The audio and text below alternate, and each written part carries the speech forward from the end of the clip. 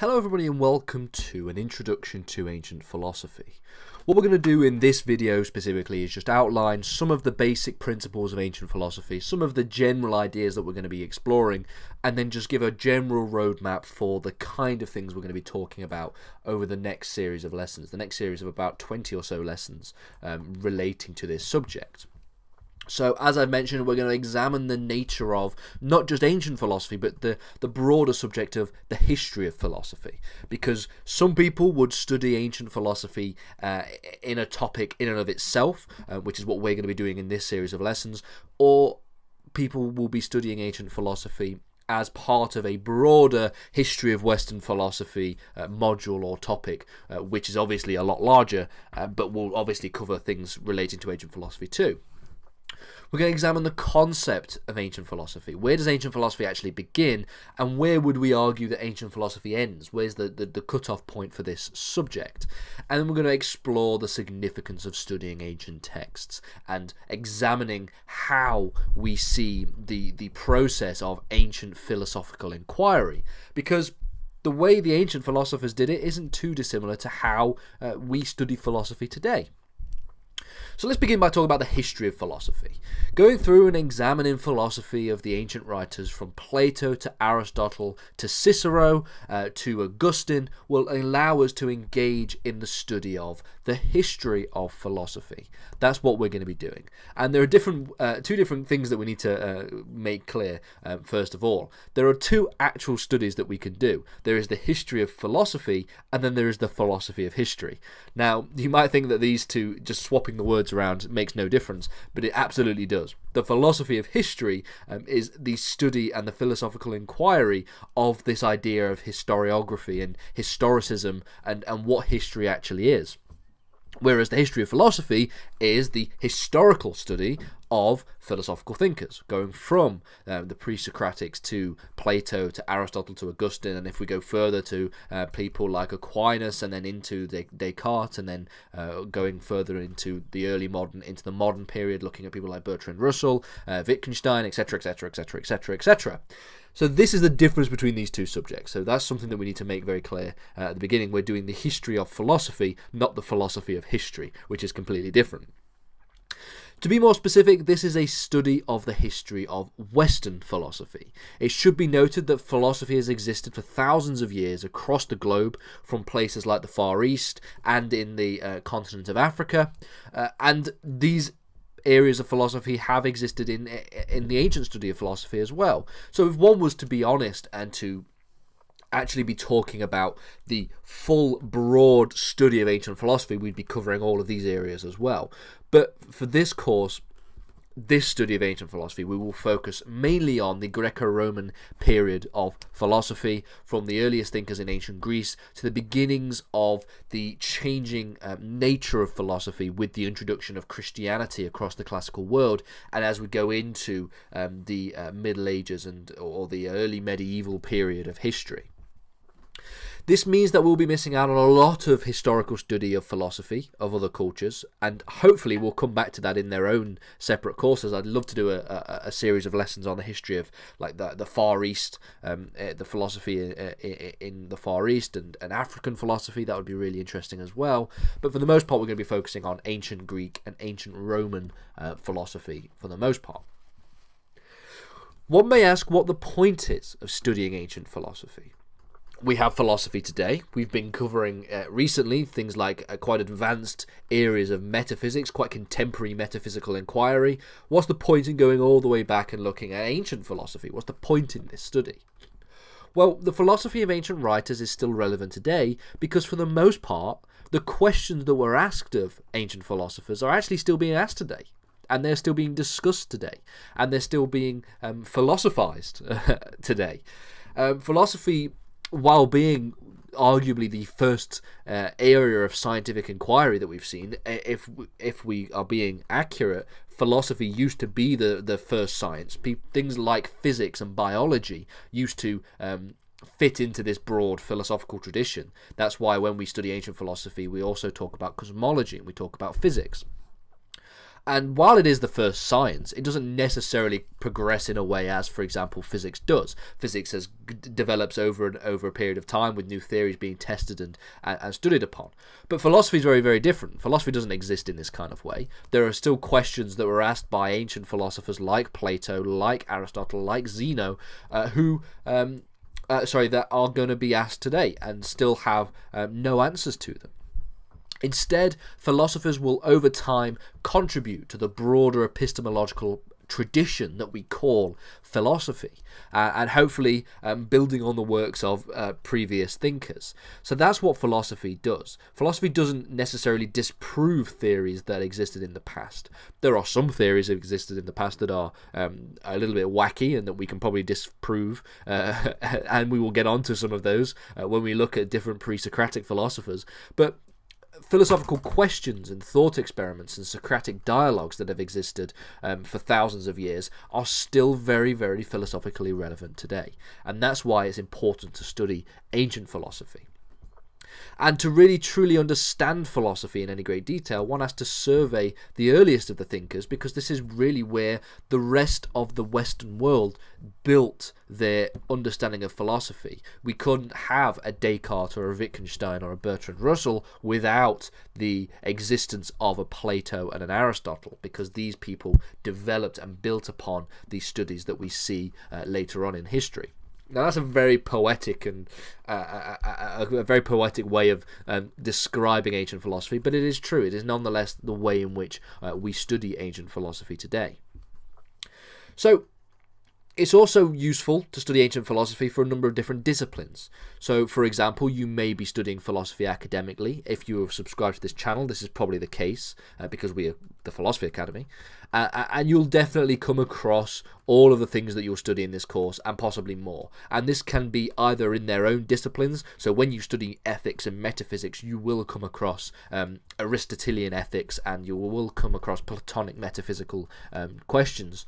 But if you are also just studying the history of Western philosophy as a separate course in and of itself, then you will obviously be looking at the ancient writings as well. One may also be studying ancient philosophy through the historical lens. You might be doing an ancient history course, or you may be doing a normal history course and be given the option to study some ancient history. And obviously it's better to understand this through a historical lens as well, and how philosophical traditions have developed over thousands of years. Finally, you might be looking at it through the lens of classics. Those who are studying classics will also be given the opportunity to study ancient philosophy as well, because of course classics is the study of the classical period, the classical Greco-Roman period of history, and so therefore it will be useful to study ancient philosophy to better gain understanding of ancient cultures and societies. So how are we going to actually structure this course? Well, we're going to begin actually by talking about one of the later thinkers. We're going to start by talking about Aristotle. And this is because Aristotle wasn't just a philosopher, but he was also an historian who was able to give us insight into some of the early pre-Socratic philosophers. In fact, we use Aristotle's writings, as well as some very small surviving works of the pre-Socratics, to actually have a better understanding of what these pre-Socratic philosophers said and believed. And that's where we'll begin in the next lesson, talking a little bit about the method and the documentation that Aristotle did through his surveying of the history of ancient philosophy himself. And then we will then start to talk about the pre-Socratic philosophers. We'll start to talk about people like Heraclitus, people like Anaximander, people like Thales, arguably the first philosopher we can talk about. And then we will move into quite the majority of the subject, which is obviously going to be talking about the works of Socrates and Plato. Of course, we know about Socrates through the works of Plato, and then we can talk about Plato's works in and of himself, before examining in great detail the works of Aristotle himself, Aristotelian ethics, the political theories of Aristotle, as well as things like logic as well. And then finally we will look at philosophers in the later ancient period. So immediately following the works of Aristotle, people like Cicero. We'll talk a little bit more about Stoic philosophy as that developed through the Greek and into the Roman period. And then we will end by talking about the rise of the Judeo-Christian developments within philosophy, and look at the development of early Christian philosophy, ending with the works of Augustine. Now, you could really place an end point for ancient philosophy wherever you wanted. Some argue that ancient philosophy should end at the point where we see the 1st century AD. That's when we see the end of ancient philosophy, and then we go into the early medieval period. But for the most part, some people argue that ancient philosophy does and could go all the way up to some of the earliest Christian writers, that being the people such as Augustine, because the influence of Christianity on the later period of ancient philosophy, it cannot be understated, and that's why it's important that we talk about that as well. So that's the structure of this next series of lessons. It's going to be about 20-25 lessons. I hope you've enjoyed this very basic introduction, and I'll see you all back for the next lesson, beginning by talking about Aristotle. Welcome everybody back to Ancient Philosophy. In this lesson we're going to start to look at the Pre-Socratics, namely beginning with the earliest of the philosophers that we can really think about, and that being Thales.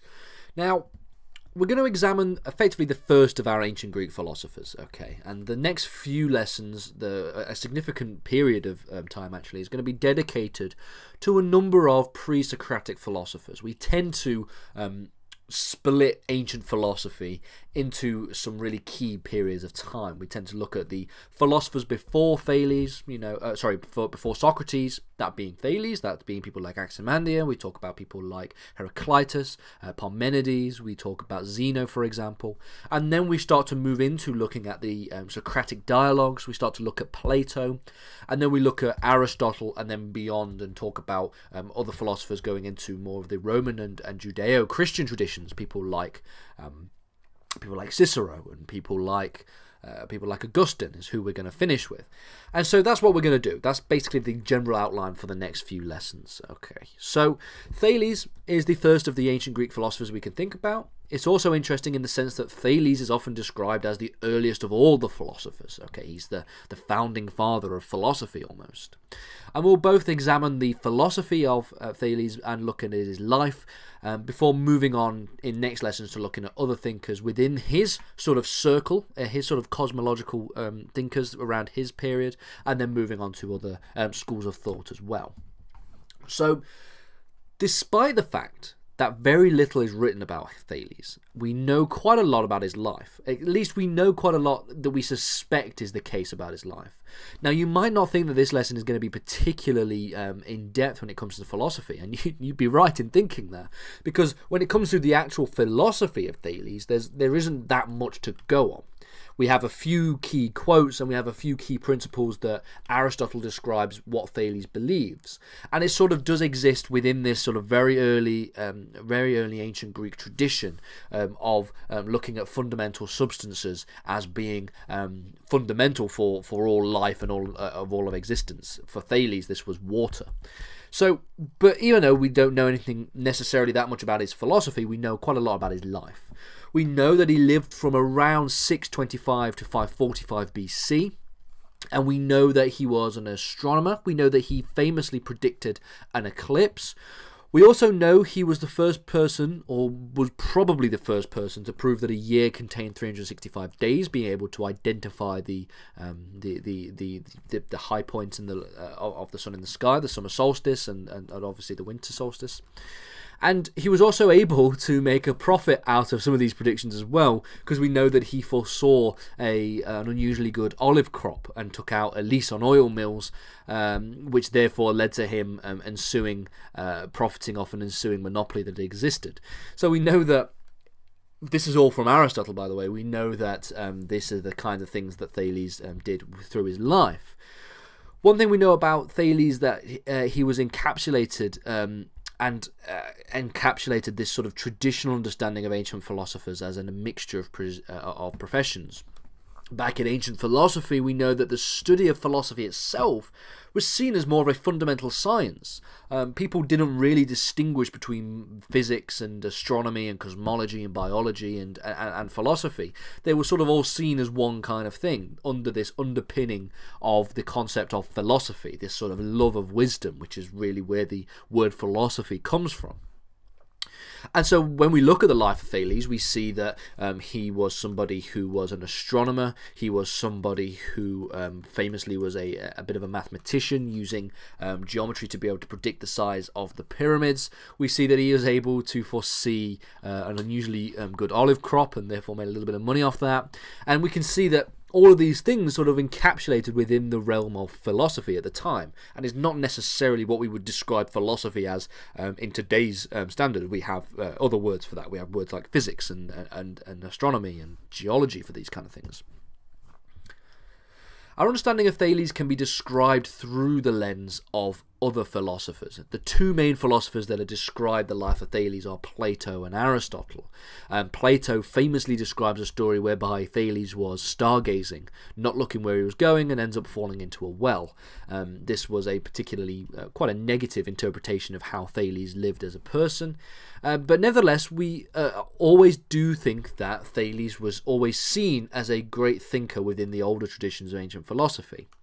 And even though we mostly get all of our understanding of Thales from people like Plato and people like Aristotle, we do have two quotes that we can attribute to Thales himself, and these are these two quotes here: "All things are full of God," and the second quote, being the most important for his philosophy, is "Water is the first principle of everything."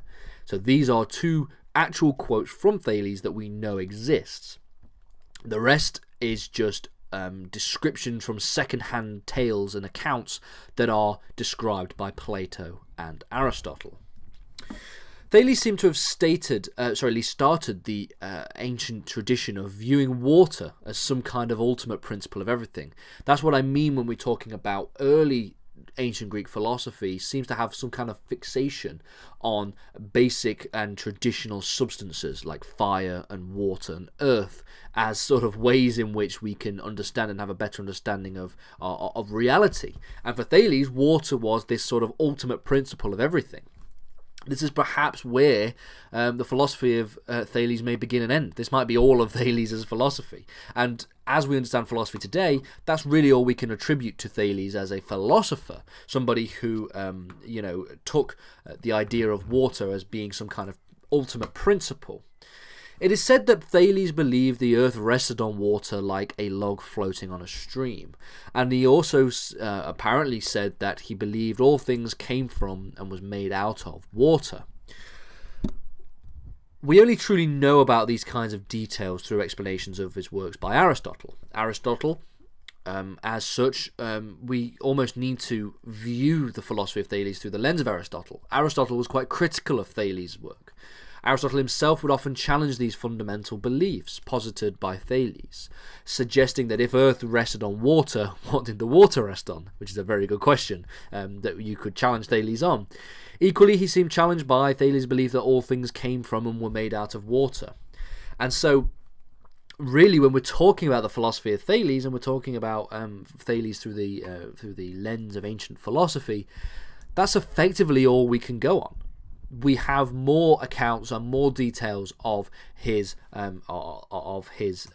people who came after him, and so when we look at other philosophers, when we look at Heraclitus and when we look at Parmenides and Anaximander, we will actually have a lot more information to give to you. But for Thales, there's not much we can go on. We know two quotes that are attributable to him. We know some of the things that are claimed to be what happened in his life, and we know some of the things that is suggested as to what Thales believed, i.e., the fact that water was fundamental to all life and all things on Earth, and that Earth rested on water. So that's effectively all we know. In the next lesson, we'll start to look at other people, other philosophers within this basic, very early Malthus tradition, and then we will start to move on and look at some more of the pre-Socratic philosophers as we go on.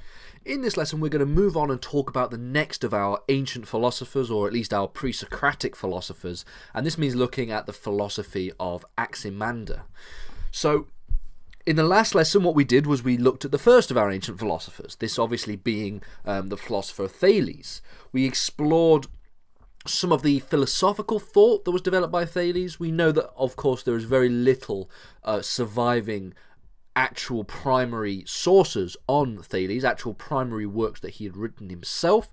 We know that there are just 2 quotes, the second of which being probably the most important, that at least underlines what we believe Thales believed when it came to different aspects of metaphysics and cosmology, that being that water was the first source of everything. And we also examined other aspects of his life, because don't forget, at this sort of period in ancient philosophy, in ancient history in general, the idea of there being a philosopher in the sort of traditional way that we understand it today, it was very unusual. Philosophers tend to be people who were also scientists and were also inventors, and that's why we sort of see these very early pre-Socratic philosophers also be credited with a number of other achievements, and Anaximander is no different in this respect. So Anaximander was Thales' junior, okay, and this is somebody who has much more substantive philosophy, okay. We have a lot more to actually examine when we look at the philosophy of Anaximander compared to that of Thales.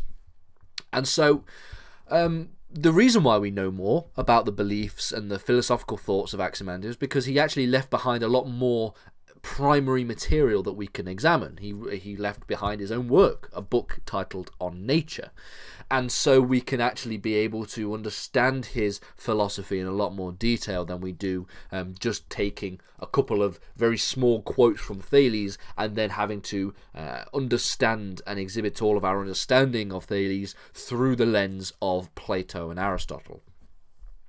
This book gives us great insight into the philosophical and cosmological beliefs of the early pre-Socratic philosopher.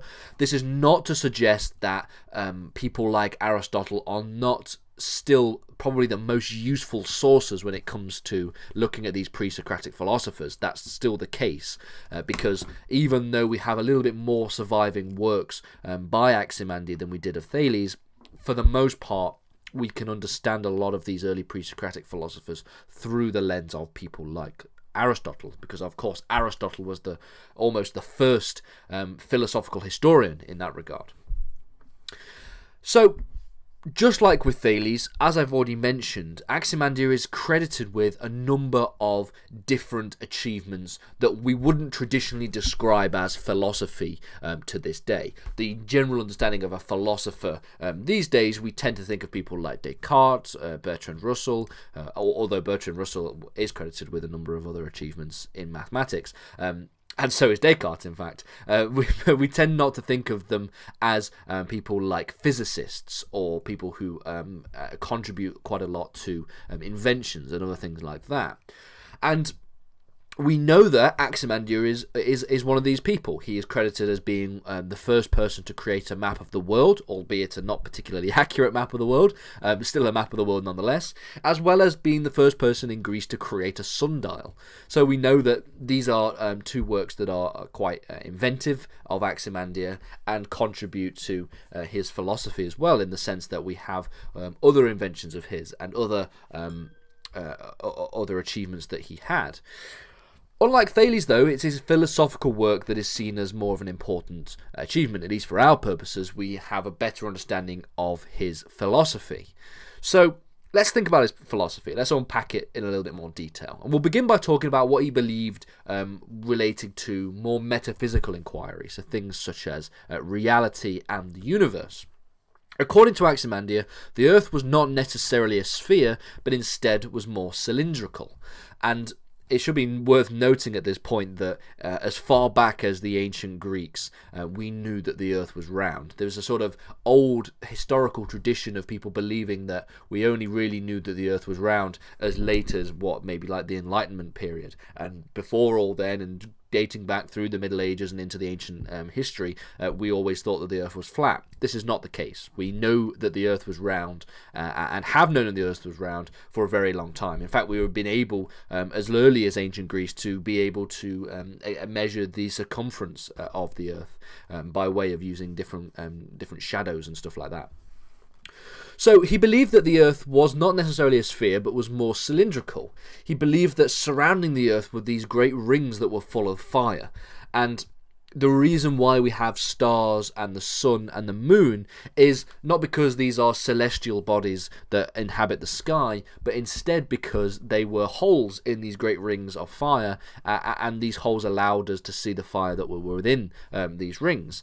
And so therefore they're like poking holes into the sky almost.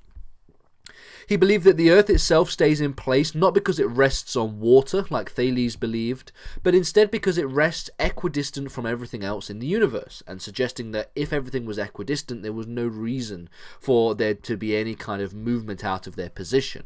Now, of course, we know that the Earth does move, and it does move quite quickly, and so does the Sun, and so does the galaxy that we're in.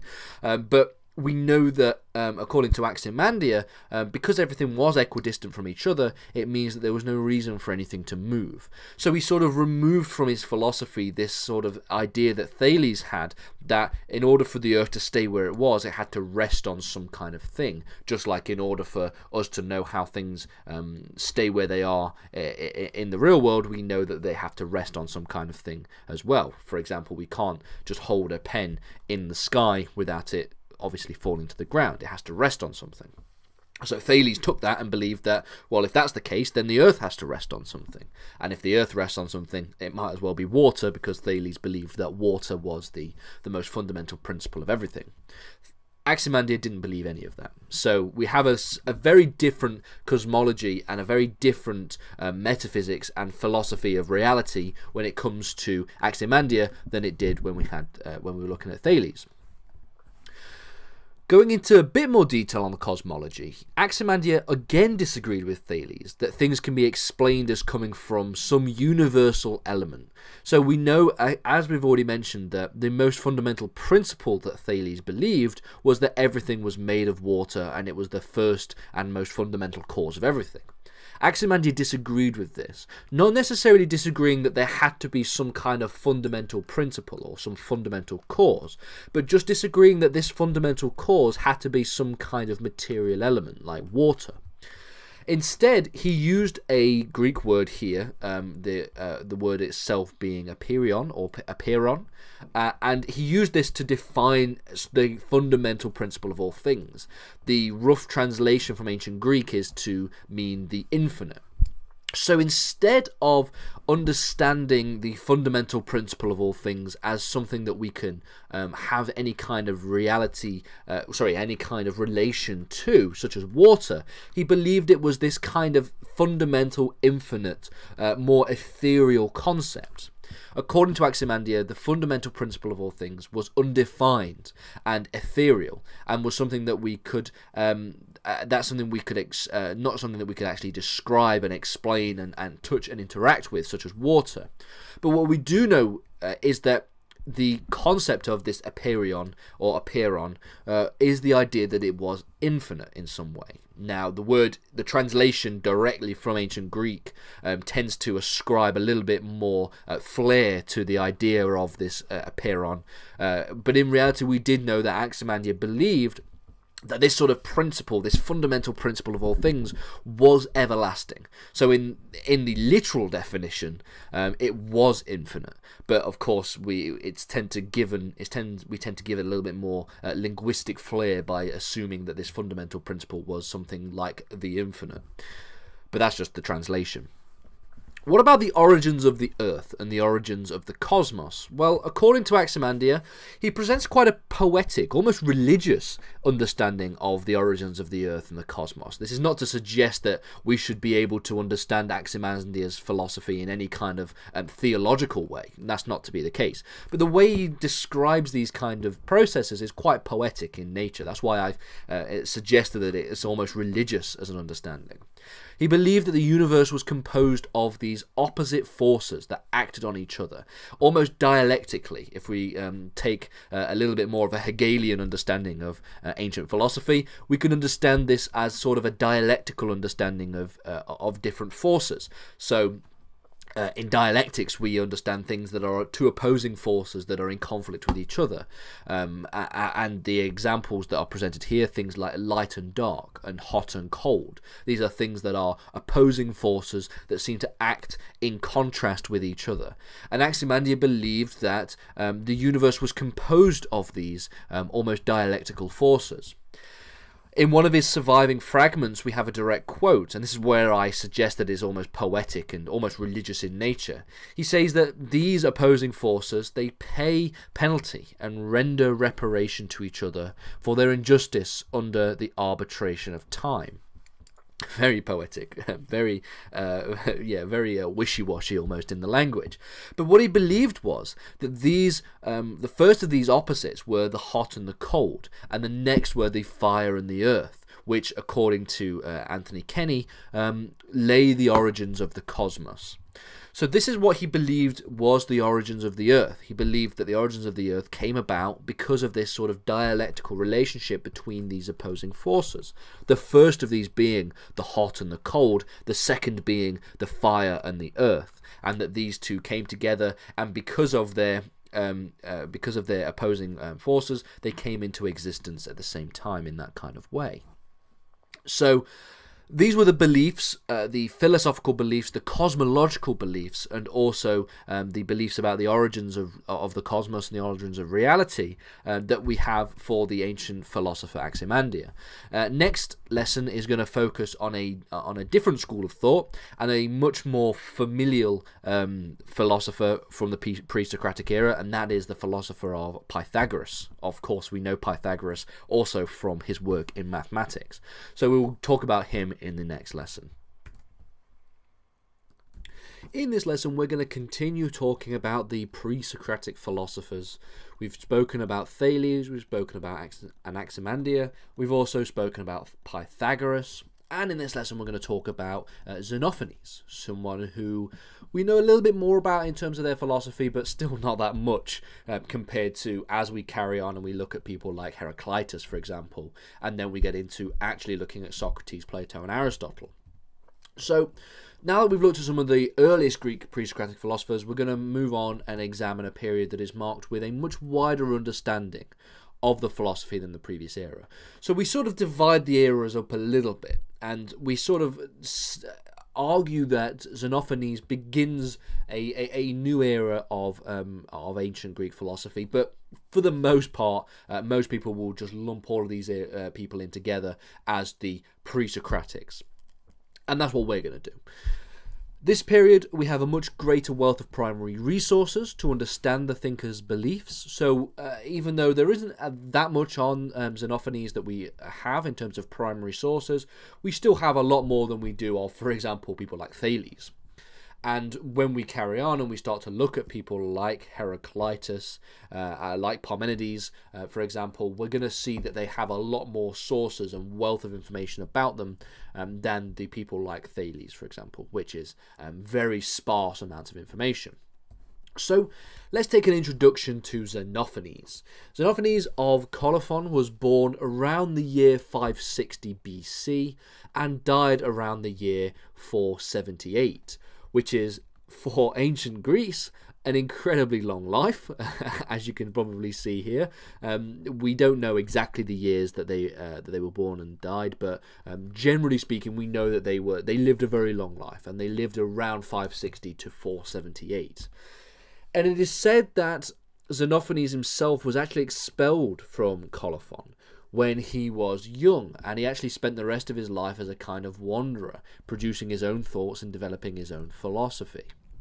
Now, he was expelled from Colophon for arguably or allegedly being involved in revolutionary action, and we see here that the mysticism around Xenophanes is almost a little bit like the mysticism around Pythagoras that we looked at in the last lesson, where they began to live a life as a sort of quote-unquote wanderer, producing lots of different philosophies and different poetics and different ideas. And just like with all of the pre-Socratic philosophers we have explored thus far, there is a heavy emphasis with Xenophanes on the idea of cosmology and the nature of the universe.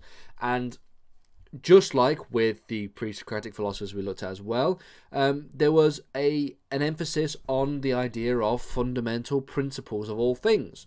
Just like Thales believed that water was the fundamental principle of all things in reality, according to Xenophanes, he developed his own account of cosmology and reality, believing that the fundamental principle of all things was Earth.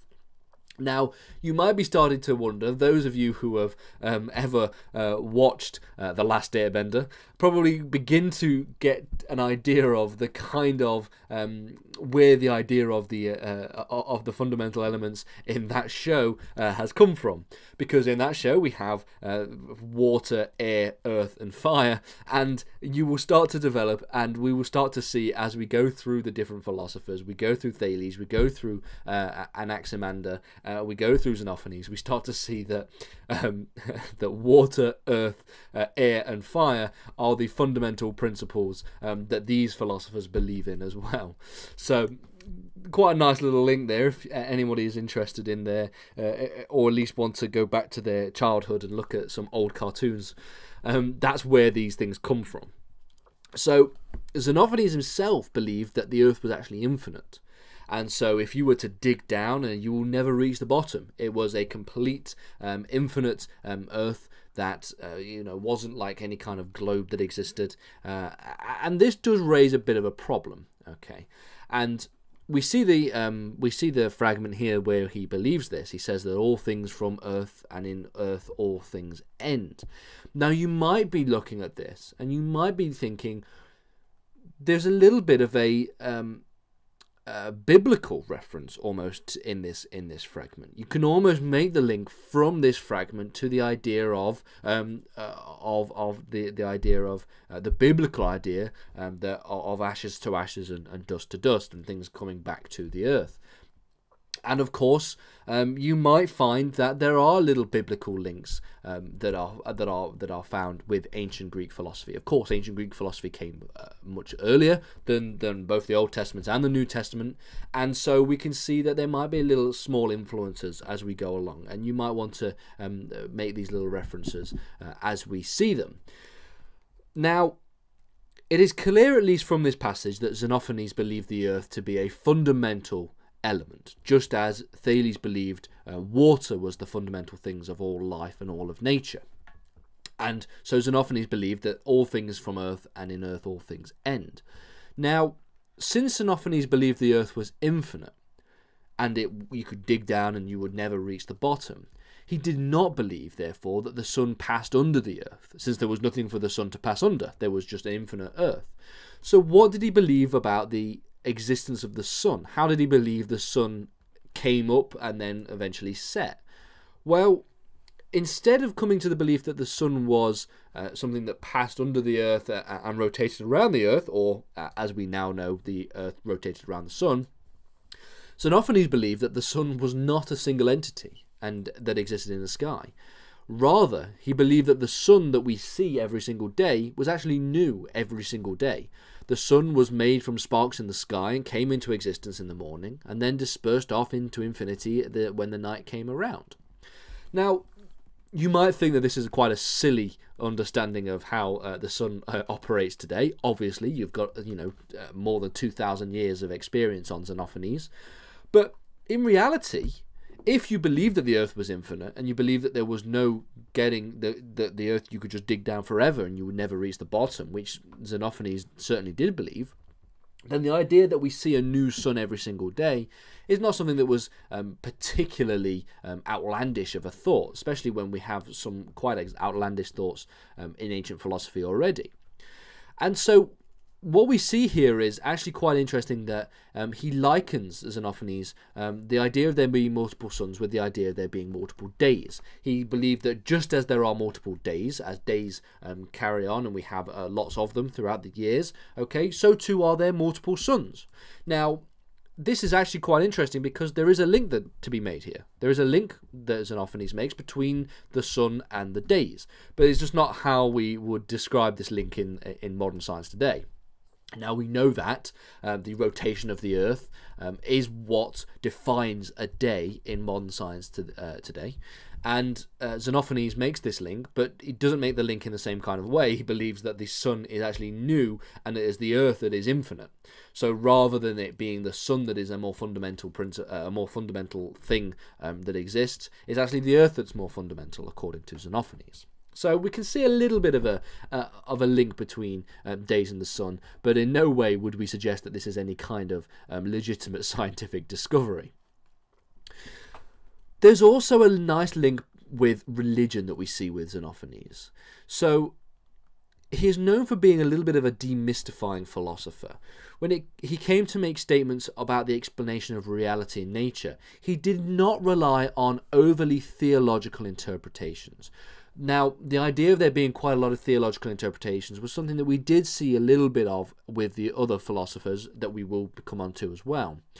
Rather than a theological interpretation of rainbows, for instance, as some kind of divinity, as was believed by lots of different people and lots of different thinkers and philosophers in ancient Greece, Xenophanes took a more mechanistic interpretation, and he argued that they were simply multicolored clouds.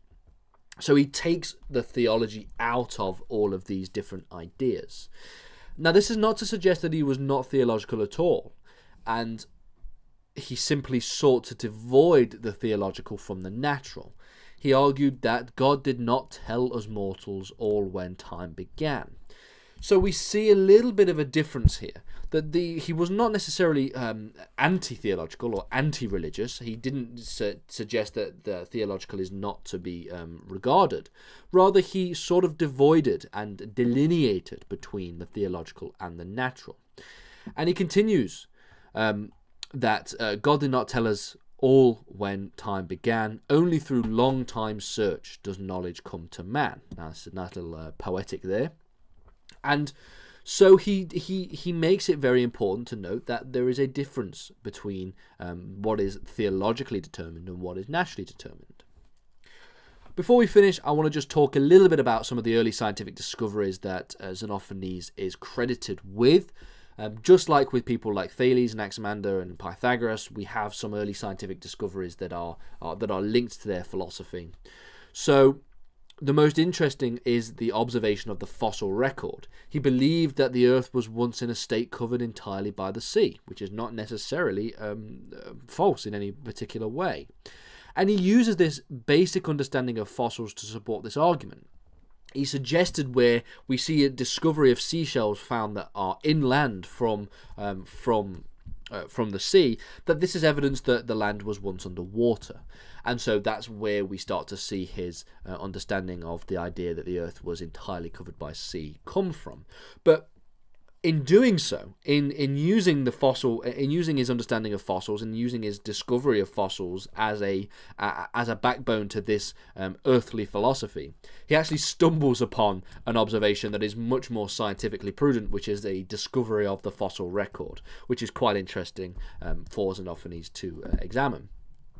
Now, in the next lesson, we're going to talk about Heraclitus. Heraclitus being a much better understood philosopher than all of the philosophers we've previously looked at. What I want to do in this lesson is continue our study of the pre-Socratic philosophers and pre-Socratic philosophy more generally, and focus on a much more prominent figure within the history of philosophy and with ancient philosophy, that being Heraclitus. Now, Heraclitus is one of the most significant philosophers we've thus far studied. If you notice from the previous lessons, people like Thales and Anaximander, we've been talking about very little, because there is actually very little that we attribute to them because of how old this area of philosophy is and how little remains in terms of writing, in terms of philosophy itself.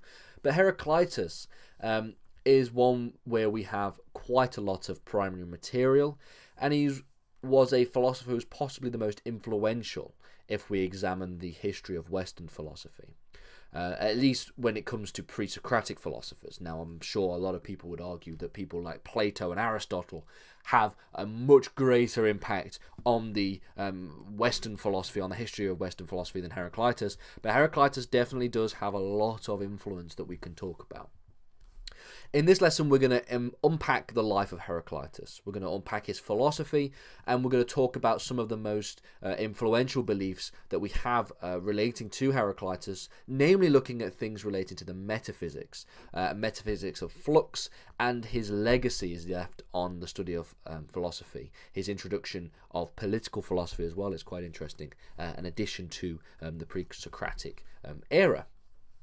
So, as an introduction, we know that Heraclitus was born around the year 535 BC, and he died around the year 475 BC, around the age of about 60.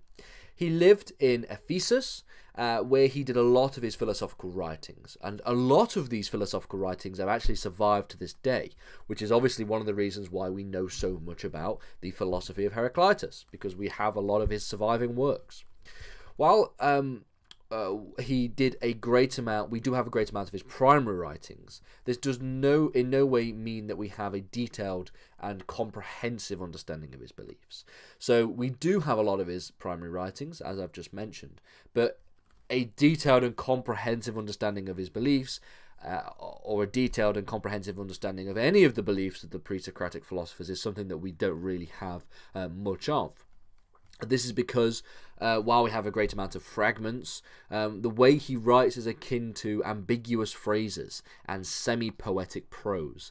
So we have a lot of content by Heraclitus, but the actual content itself is quite ambiguous and is very semi-poetic in nature, which makes it very difficult to really pin down the things that he believes and the things that he doesn't believe, the things that he is saying poetically, the things that he is acting out as actual philosophy.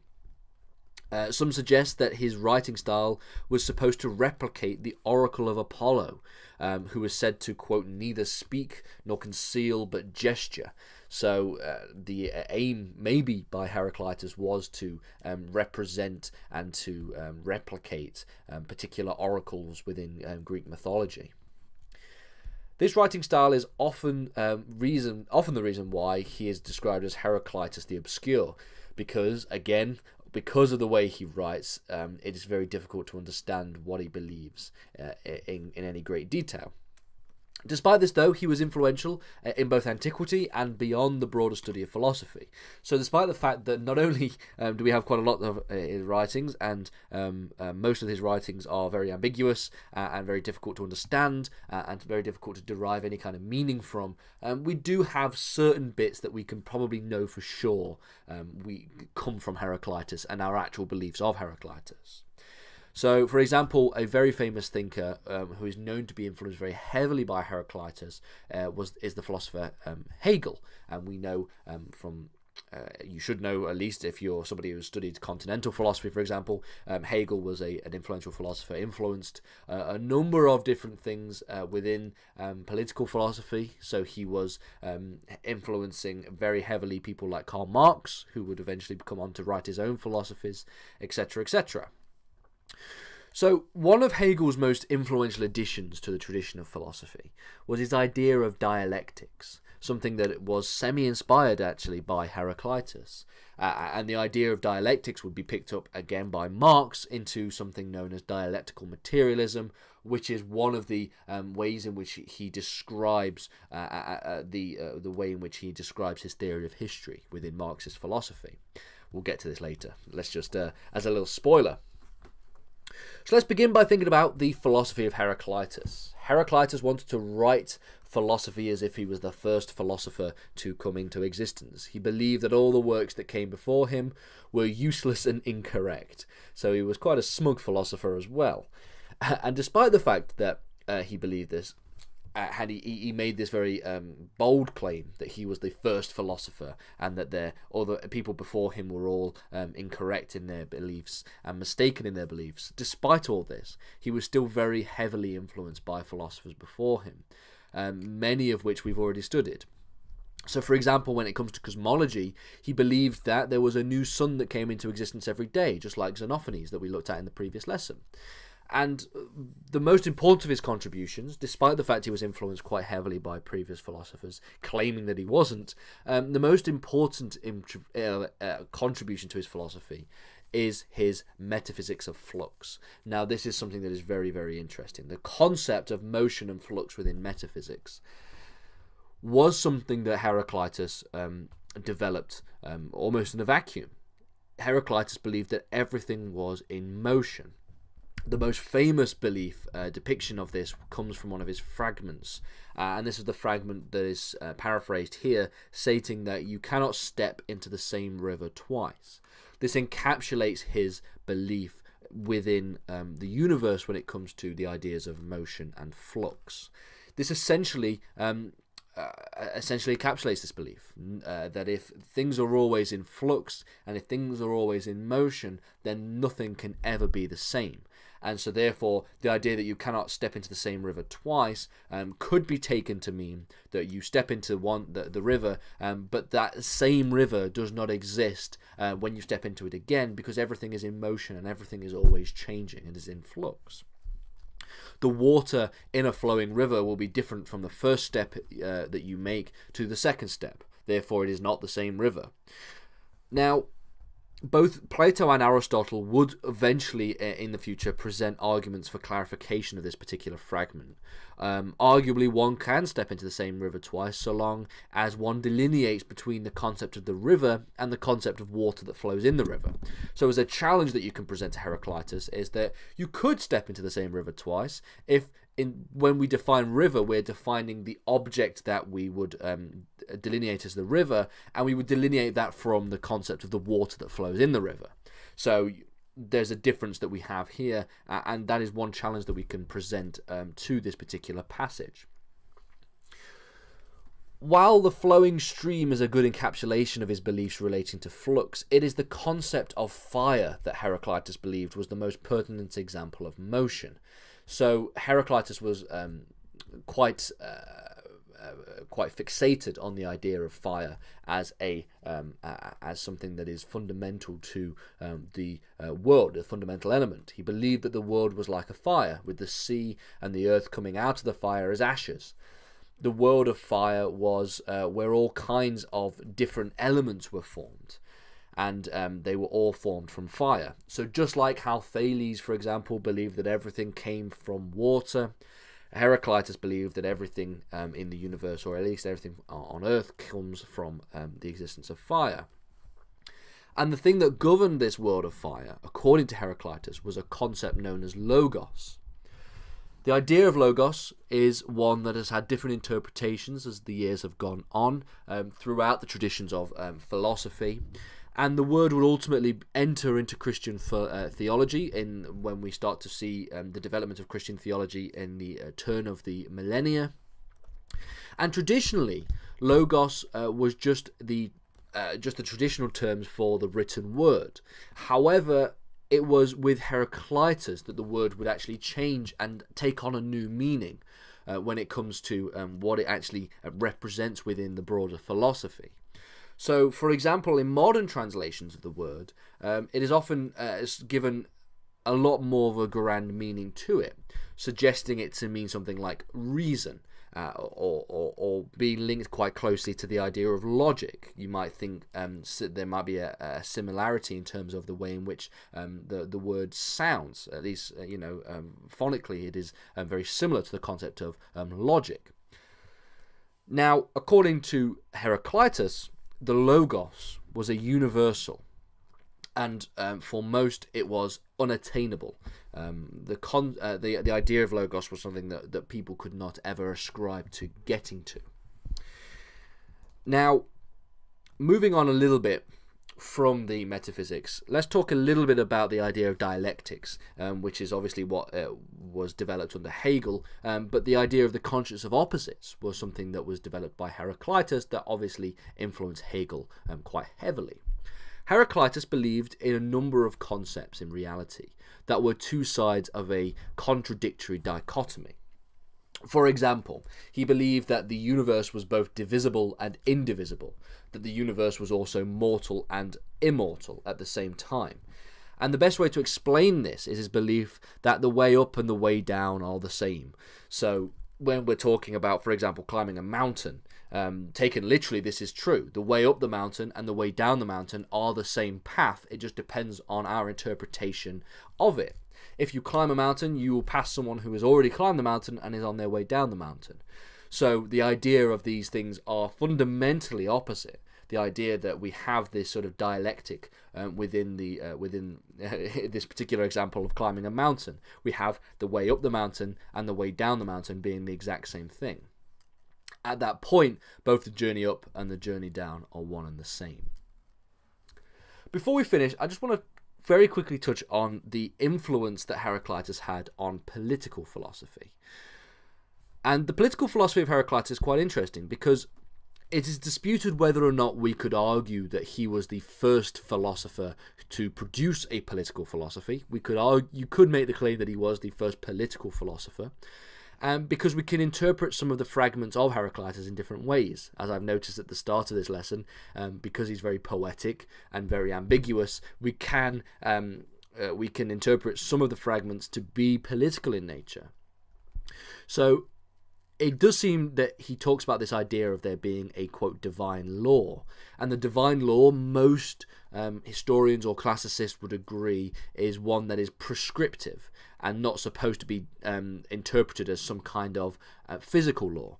So rather than like a law of physics, like laws of gravity, for example, this idea of the divine law, according to Heraclitus, appears to be something that is prescriptive in nature. It seems to be something that is directing individuals as to what ought to be done. It's more normative as a claim. So, put simply, this idea of divine law is one that we can describe as a law that we understand colloquially. The idea that we understand laws colloquially as just rules that we understand. And some of the fragments speak of this idea of the law and the idea that people must fight on behalf of the law as they would fight for the city wall. So Heraclitus's beliefs do seem to indicate that there is a little bit of a political bent in some of his writings, or at least some of the fragments that we have found.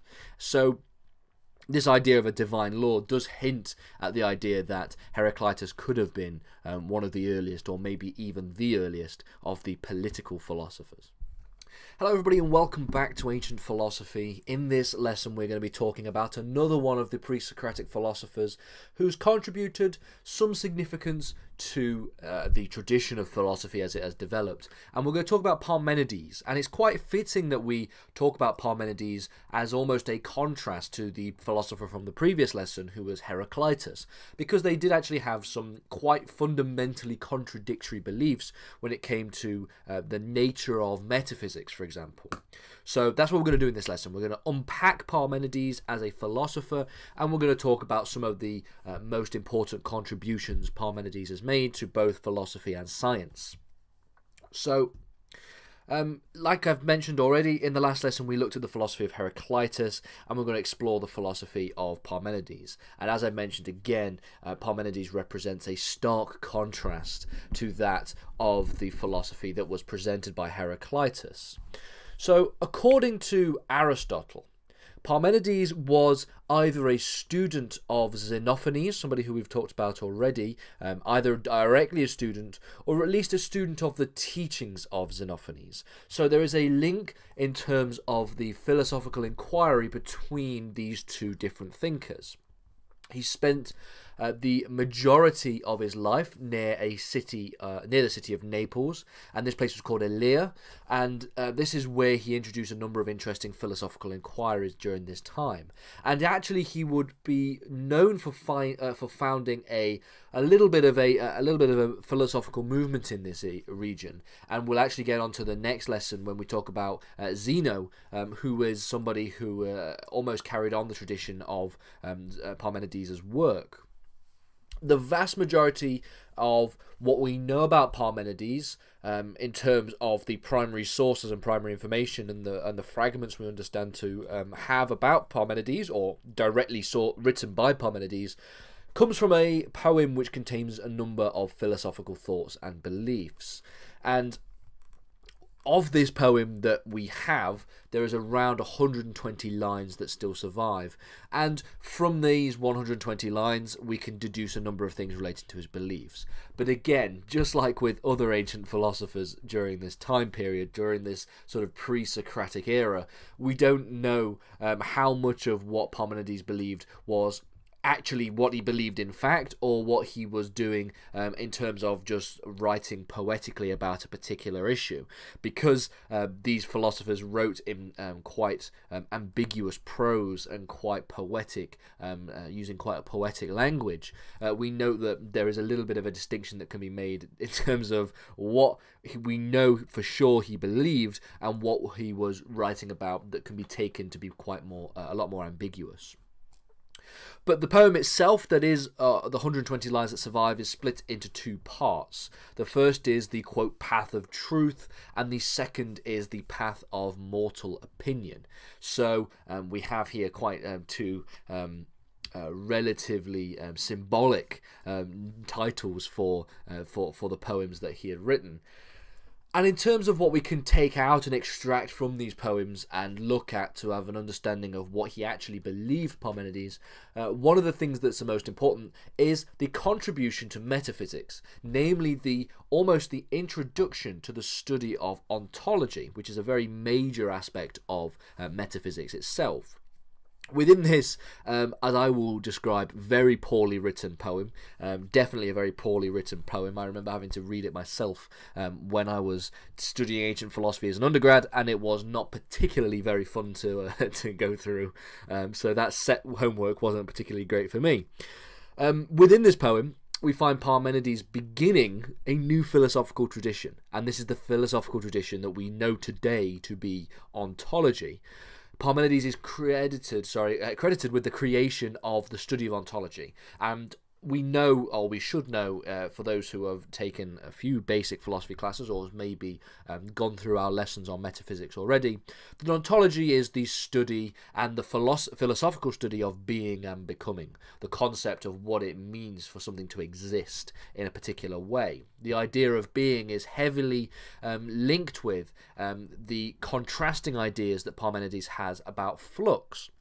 If you remember at the start of this lesson, I mentioned that Parmenides exists as almost a stark contrast in terms of philosophical beliefs to that of Heraclitus. And we know from the last lesson that Heraclitus was somebody who believed that the universe was in a constant state of flux. And we cited the very, very famous fragment, or the famous passage, that one does never step into the same river twice. The idea of this being that we are poetically representing the way in which you cannot step into the same river and for it to be the same, because the river is constantly flowing and it's constantly in flux. Unlike Heraclitus, Parmenides was not a believer that everything in the universe was in some kind of motion. In contrast, in fact, he was a philosopher who championed the idea that things were not in motion. He starkly disagreed with the beliefs of Heraclitus. And so how do these beliefs relating to whether or not things are in motion or things are not in motion, the idea of flux versus not being in flux, how do these things relate to Parmenides' beliefs in the concept of ontology and the nature of being? Well, according to Parmenides, everything in the universe is what he describes as a being. Now, what do we mean by this? Well, the idea of being is a single unified concept. It is an idea that something is indivisible, having no experience of temporal change. If you are something that is a concept that is being, then you are not something that can be divided. You're not something that can experience temporal passage. Contrast this with, as I've mentioned, the ideas that were presented by Heraclitus. The idea that things can experience temporal passage, things that can be divisible. Everything is in motion. Water will boil, and the water is, when the water is leaving, the steam is being born almost. So we have an instance here where whatever happens, there is always something that is coming into and out of existence as a kind of constant notion of flux within the universe. Well, according to Parmenides, everything that changes in the universe will not change externally to this idea of being. So something might change. I don't think Parmenides would disagree that things in the universe will change, or things in the world around him will change. You can see that using your your visible experiences, your visible perception. But what Parmenides believed, that anything that does change will change, but not because of a change in the nature of being. It will change externally to this ontological concept of being. Ultimately, this means that being is never changing.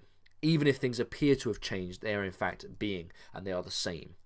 So again, quite a complicated and quite difficult to explain in language, the concept of being within Parmenides' philosophy.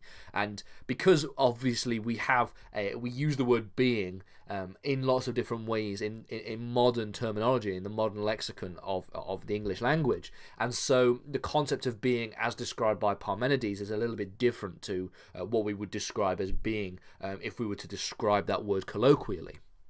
So a little bit of a difficult thing to deal with in that particular regard.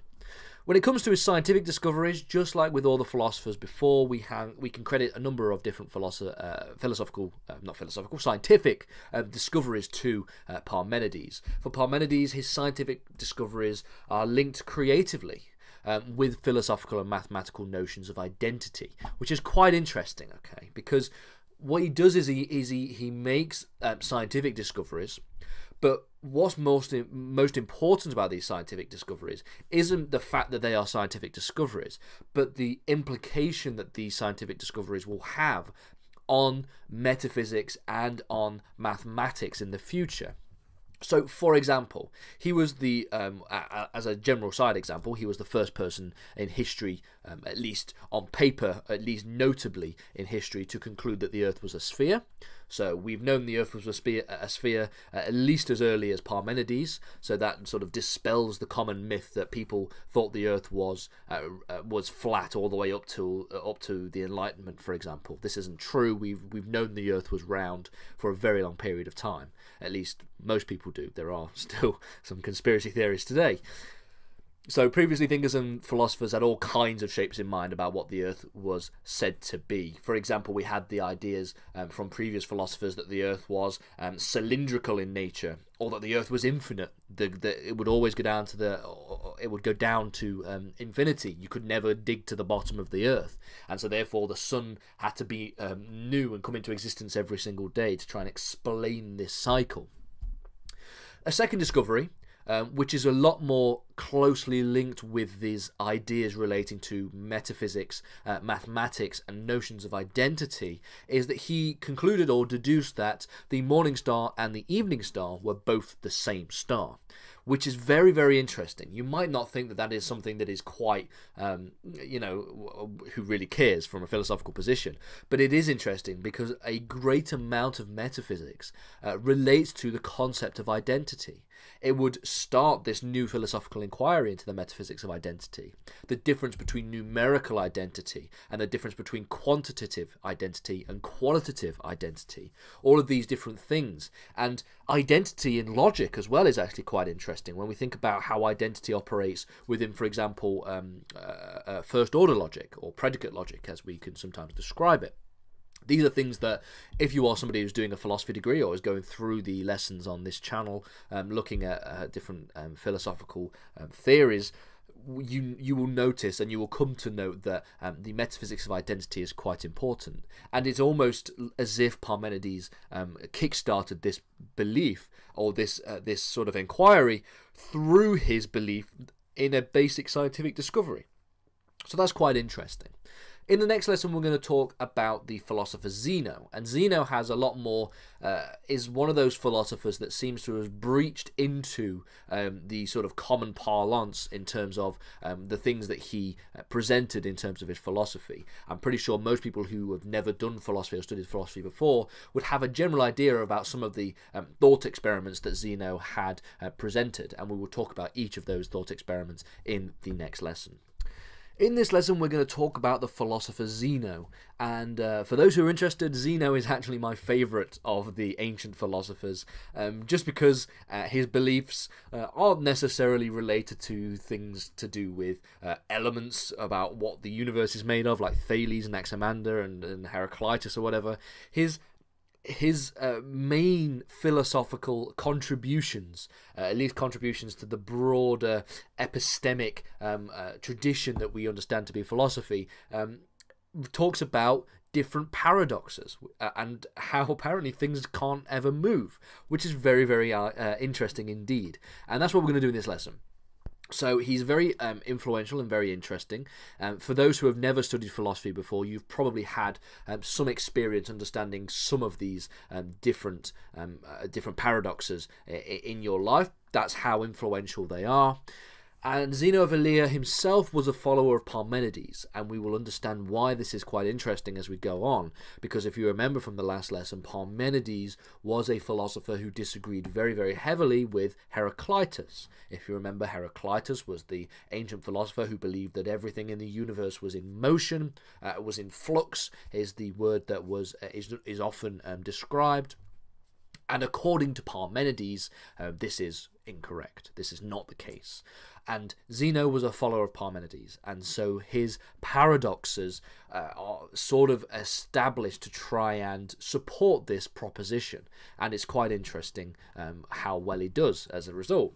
Today, Zeno is best known for his paradoxes of motion, paradoxes that provide insightful challenges to the nature of mathematics of infinity and to the nature of motion.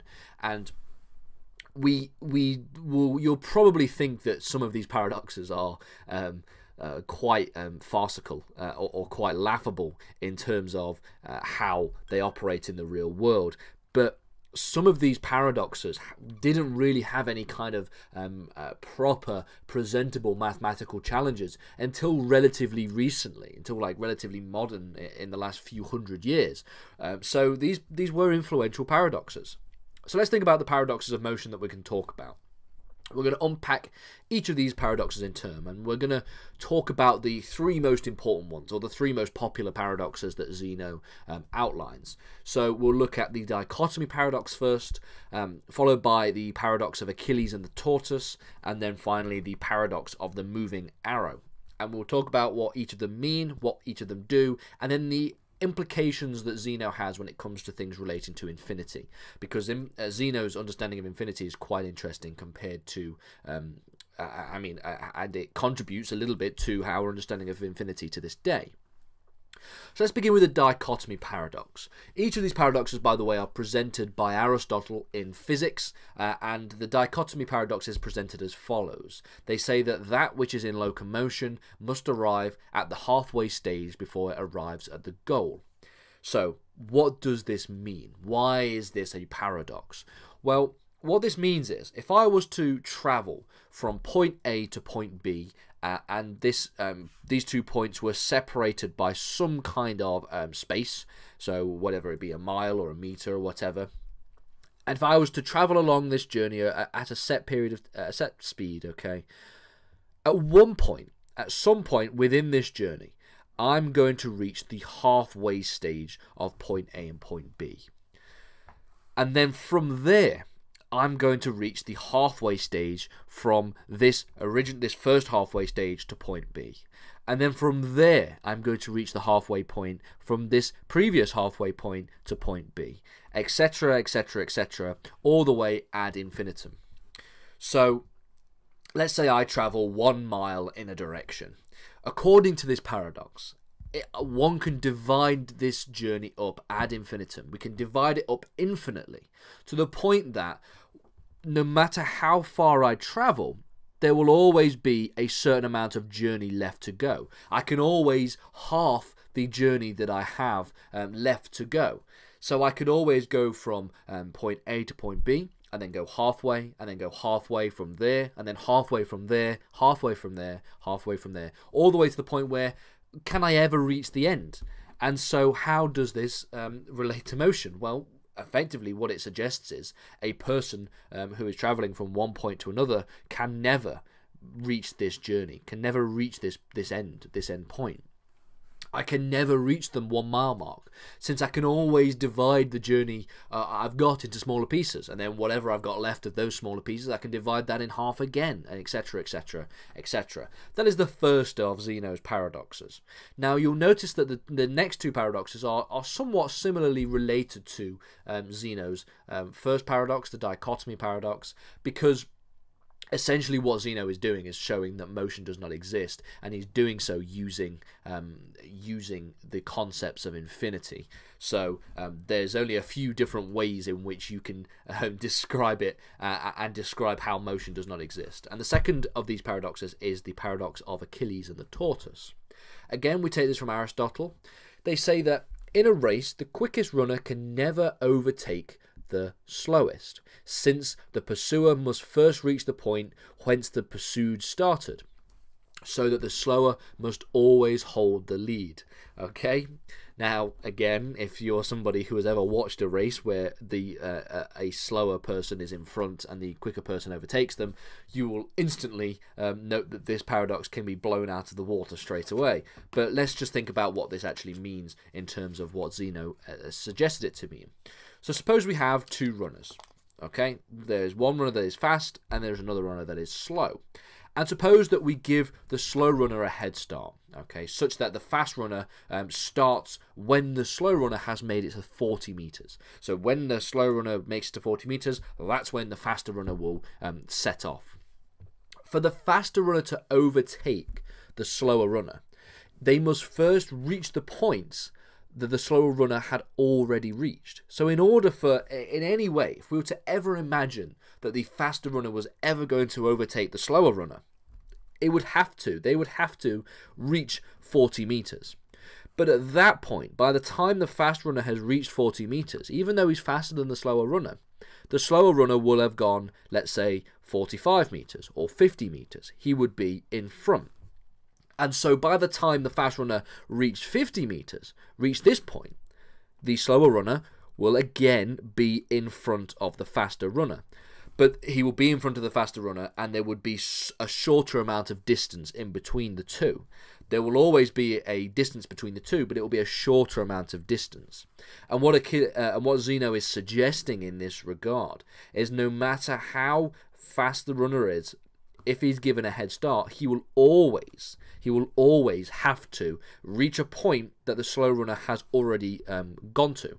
This point will be closer and closer to the slower runner, to the point where maybe by the time the fast runner reaches 60 meters, the slow runner might only be 61 meters ahead, as in 61 meters, as in 1 meter ahead at that point. And then maybe they might be 500 centimeters, and then 200 centimeters, and then 10 centimeters, and then a millimeter. Again, we can divide this up ad infinitum to the point where you can never have the faster runner overtaking the slower runner. Again, this is another paradox relating to the concept of motion. By the time they have reached the 40-meter mark, the slower runner will have moved further ahead, and therefore the fast runner can never overtake the slow runner. They can get very, very close to the slow runner. They can get infinitely close to the slow runner, but according to Zeno, they can never overtake the slow runner. And you might be thinking, if you're somebody who has ever studied mathematics and has ever studied calculus, you might be thinking that there is a little bit of a link in terms of these beliefs to the concept of limits within calculus. A point where we can take a particular limit as a variable, or as a variable such as x approaches infinitely to another point, but never ever quite reaches it, never quite touches that particular point. And this is how we derive things like derivatives and do differentiation in calculus. A little bit of a similarity there, but of course this is not me suggesting that Zeno invented calculus. That was Newton and Leibniz, as we all know. So the final paradox we can talk about is the paradox of the arrow. You can probably understand why I enjoyed talking about Zeno, because Zeno's paradoxes are very interesting, and they're very fun to explain as well. So I hope I've done a good job.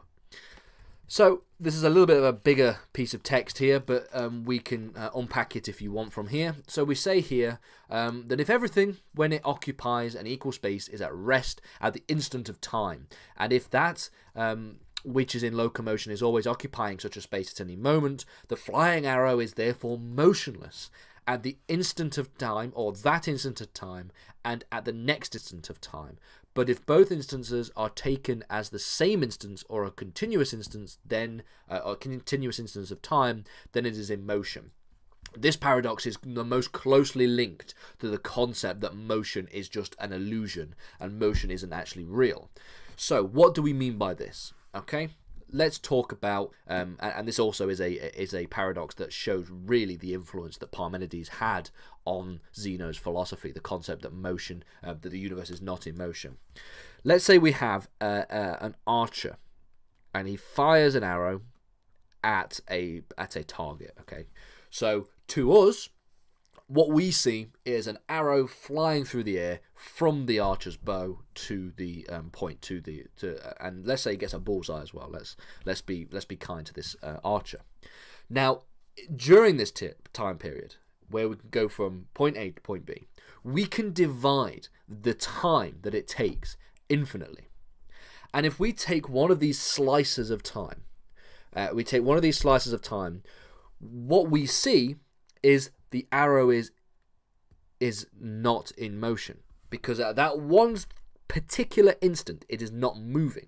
Okay, it requires for us to see that the thing is moving, it requires us to have an understanding of the entire time period from which it leaves the bow to the point where it hits the target. So in that regard, if we can take these slices of time, then at that point in space and in time, the arrow is not in motion at all. According to this paradox, if I were to fire an arrow through the air, take one slice of time with that arrow flying through the air, then the arrow would be stationary. If I was to do this, for example, if I was to record a video of it and I was to just click each second as it goes on, as it goes past, okay, you will see that at that point it is still, it is stationary, and then it moves slightly, then it moves slightly, then it moves slightly. Only when we press play on that video and we see the time going at the normal speed that we see the motion of the arrow. Which is why Zeno believed that we see Zeno believing that motion is something that is an illusion, and that there is paradoxes that are related to the concept of motion. This is just me explaining it in a little bit more detail. So all of these paradoxes that we have talked about all have one thing in common, and the thing in common that they have is the concept of infinity. Because you might notice that all these paradoxes utilize the notion of infinity. Now, infinity is a very interesting philosophical and mathematical area that someone can study. This is both where Zeno goes wrong in the physical description of these paradoxes, but it's also why these paradoxes are actually quite so interesting. Infinity is a relatively new idea in philosophy during this period. So Zeno utilizes it to derive some quite counterintuitive ideas relating to motion. And they are quite counterintuitive, because we can understand what Zeno is saying. If we talk about, for example, the dichotomy paradox, or we talk about the movement of the arrow, or the Achilles and the tortoise paradox, we can understand what Zeno is saying. And we can even accept that what Zeno is saying might be true. But this is counterintuitive, because we know that in reality, okay, Achilles will overtake the tortoise, or the person traveling from point A to point B will eventually get to point B, assuming that nothing inhibits their their ability to get there. And for example, the arrow will eventually hit the target, and it is in motion. So we have this counterintuitive idea where we can accept the understanding, we can accept the basic framework that Zeno presents, but then we can understand that in reality, in the real world, these paradoxes are false. So a little bit of a food for thought there at the end of this lesson when we're talking about Zeno and the concept of utilizing infinity as a result of this. We've only got one or two more lessons left on pre-Socratic philosophy before we start to unpack the philosophy of Socrates. And then when we go through Socrates, we'll then go to Plato, of course, spend a lot of time on Plato, and then spend a lot of time on Aristotle before we move on and look at a couple of philosophers going up into the early Christian period. In this lesson, what we're going to do is talk about the philosophy of the pre-Socratic philosopher Empedocles. Now, we've been going through all the different pre-Socratic philosophers for the last few lessons, for the last 9 or 10 lessons, I believe, so far. We are nearly at Socrates himself, so we've only got a couple more to go. But the ones that we're going to be talking about now are much more significant in terms of their impacts on philosophy. So while we can say, for example, that Zeno had a certain amount of impact on philosophy, of course people like Heraclitus having somewhat of an impact on philosophy, people like Empedocles and people like Democritus, and people like Socrates, of course, will have a much more substantive impact on how we understand philosophy to this day. And so we're going to spend a bit more time on these philosophers, and then of course we're going to spend a multiple series of lessons on Socrates and Plato and Aristotle before we move into the sort of post-Aristotelian philosophy that we can examine in the ancient world as well. So according to Anthony Kenny, who is a renowned historian of philosophy, who's written many books on the history of Western philosophy. According to Anthony Kenny, Empedocles is the, quote, most flamboyant of the early philosophers of Greek Italy.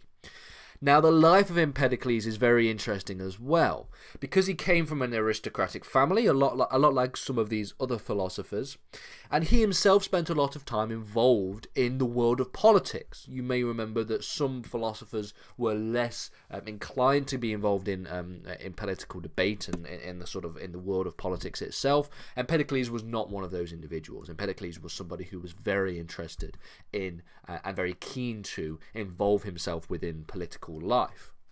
He was even allegedly offered the position of king at one point in his life, but he decided to turn it down, preferring to embark in the world of philosophy and continue to work as a counsellor. So he's a really somebody who allegedly turned down the power of king to become a philosopher, which is a very interesting choice if I do say so myself.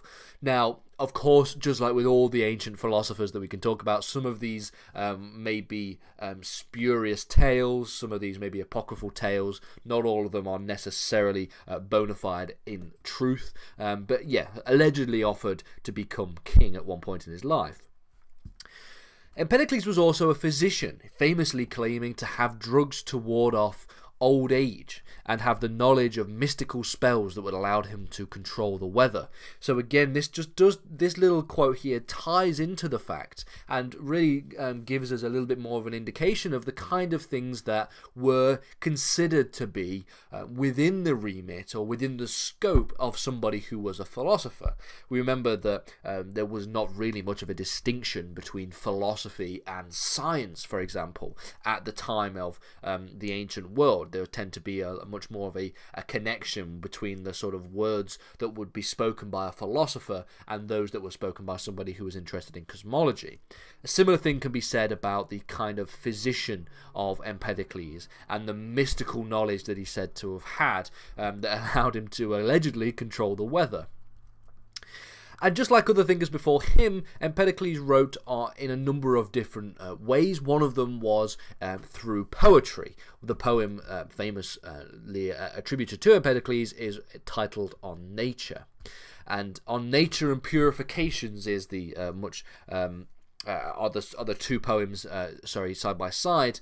And supposedly this poem was very, very long, containing around 2,000 lines. Unfortunately, though, much of the poem no longer exists. We only have around 20% or a fifth of the fragments from the poem that remain.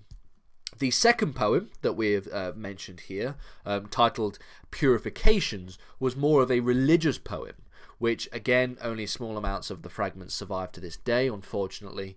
But Purifications, because it is more of a religious poem, this does touch on one of the things that Empedocles is known for, which is his introduction to, or at least his contributions to, the philosophy of religion, and a little bit more theological implications and interpretations of philosophy as well. Something that is touched on by other philosophers, but you might remember that when we've been talking about people like Thales and Anaximander and Zeno and Heraclitus, we haven't really been mentioning in any great significant detail the impact that religion had on these philosophers. But that's because religion, within the fragments that we know, didn't really serve much of a purpose. But with Empedocles, there's a lot more of a religious bent to his work. On top of his work, when it came to the writing of poetry, Empedocles was also a more general, prolific writer. According to Aristotle, he wrote a literary epic on the Persian invasion of Greeks. And just like philosophers who came before him, he seemed to have followed some of the early traditions of the early Ionian philosophical beliefs. So if you think, when we go into all of these different philosophical beliefs, just keep in mind all of the philosophers that we have examined previously, and you will come to some kind of idea as to the kind of things that Empedocles took from other philosophers in the past. So he didn't just come up with his own ideas in and of themselves. Just like with every other philosopher that existed within this sort of early Ionian pre-Socratic era, we see that Empedocles has taken from and added to the conversation, to the traditions of the philosophy that we are seeing. So as we already know from previous lessons, different pre-Socratic philosophers believed in a whole host of different things relating to what we would describe today as the fundamental elements. So, for example, we knew that Thales believed that water was the fundamental element of everything. According to Heraclitus, it was fire that was the fundamental element of everything. Other philosophers believed that air was the most fundamental element, or earth was the most fundamental element. Well, according to Empedocles, and a bit of a break from some of the other ideas that we have talked about, Empedocles believed that the four fundamental elements that are often cited by the Pre-Socratics, so for example, water, air, fire, and earth, they all played an important role in the nature of all things, according to Empedocles. So he believed that these were the four fundamental, quote, roots of the universe, not necessarily any individual one having any meaningful sense of being fundamental in and of themselves. It should be considered that all of them together are the fundamental roots of the universe. Now, the idea being, according to Empedocles, that these fundamental roots, as they are described, would mix together and create all things that exist in reality to this day. So the idea of these roots of elements that come together to form the works and to form reality to this day were translated from Plato into the later word elementum. Now, it is from here that we derive the word element in our modern understanding of science. So, of course, we can draw a direct link between the word elementum in this particular instance that is translated from Plato, or that is attributed to Empedocles, to the word element that we use when we are talking about the periodic table or we're talking about chemistry in our modern parlance. And so it's quite interesting that the belief in fundamental elements that is adopted by Empedocles would be used by philosophers and scientists for the rest of the classical period, going through the sort of medieval period and into the early modern period of history. It wasn't until the 1600s that our attitude towards the concept of reality being built from these fundamental elements would start to shift and change a little bit. And then, of course, with the scientific revolution and the introduction of things like the work of Mendeleev, for example, when it came to the development of the periodic table. Obviously, at that point, we start to see a departure from Empedocles' pre-Socratic philosophy. But just as I've said at the start of this lesson, when I mentioned that these philosophers will have such an enormous impact on the way in which we understand philosophy, and in fact we understand science, as late as the 1600s, I wasn't exaggerating. Empedocles would fundamentally change the way in which we understand reality up to the 1600s. And just like with all of the other pre-Socratic philosophers, as I mentioned, Empedocles was also known to have cosmological theories. So he did not just establish a theory of cosmology that justifies the existence of the fundamental elements of the universe, but he also is the first of the pre-Socratic Ionian philosophers to develop a theory as to the causes for the mixing of said elements to create the natural world around us. Again, we can talk about the fact that Empedocles adds to the tradition of the Ionian philosophy, of the Pre-Socratics, adds to this conversation that is being had and that is being developed between all of these early philosophical thinkers. But we should also note that not only is he, on the one hand, adding to this tradition and adding to this conversation, but he is also representing a significant departure from the beliefs that had been previously established. First, in the idea that the four fundamental elements are not any one of them being significantly more fundamental than the other three, but rather that they are all impactful in creating the roots of the universe. Similarly, within that regard, in terms of his cosmology, he talks about the idea of the causes of particular things that take place. So, for example, giving an example of this, elements are caused to come together through love, apparently, according to Empedocles, and that they are caused to break apart as a result of strife. Under this system of this kind of dialectical distinction between love and strife, objects in the world would be formed out of the fundamental elements, but then they are also said to be broken apart by the same fundamental elements. His system of love and strife also contributes to Empedocles' the philosophy of history, which is something that is also new within the Pre-Socratic tradition.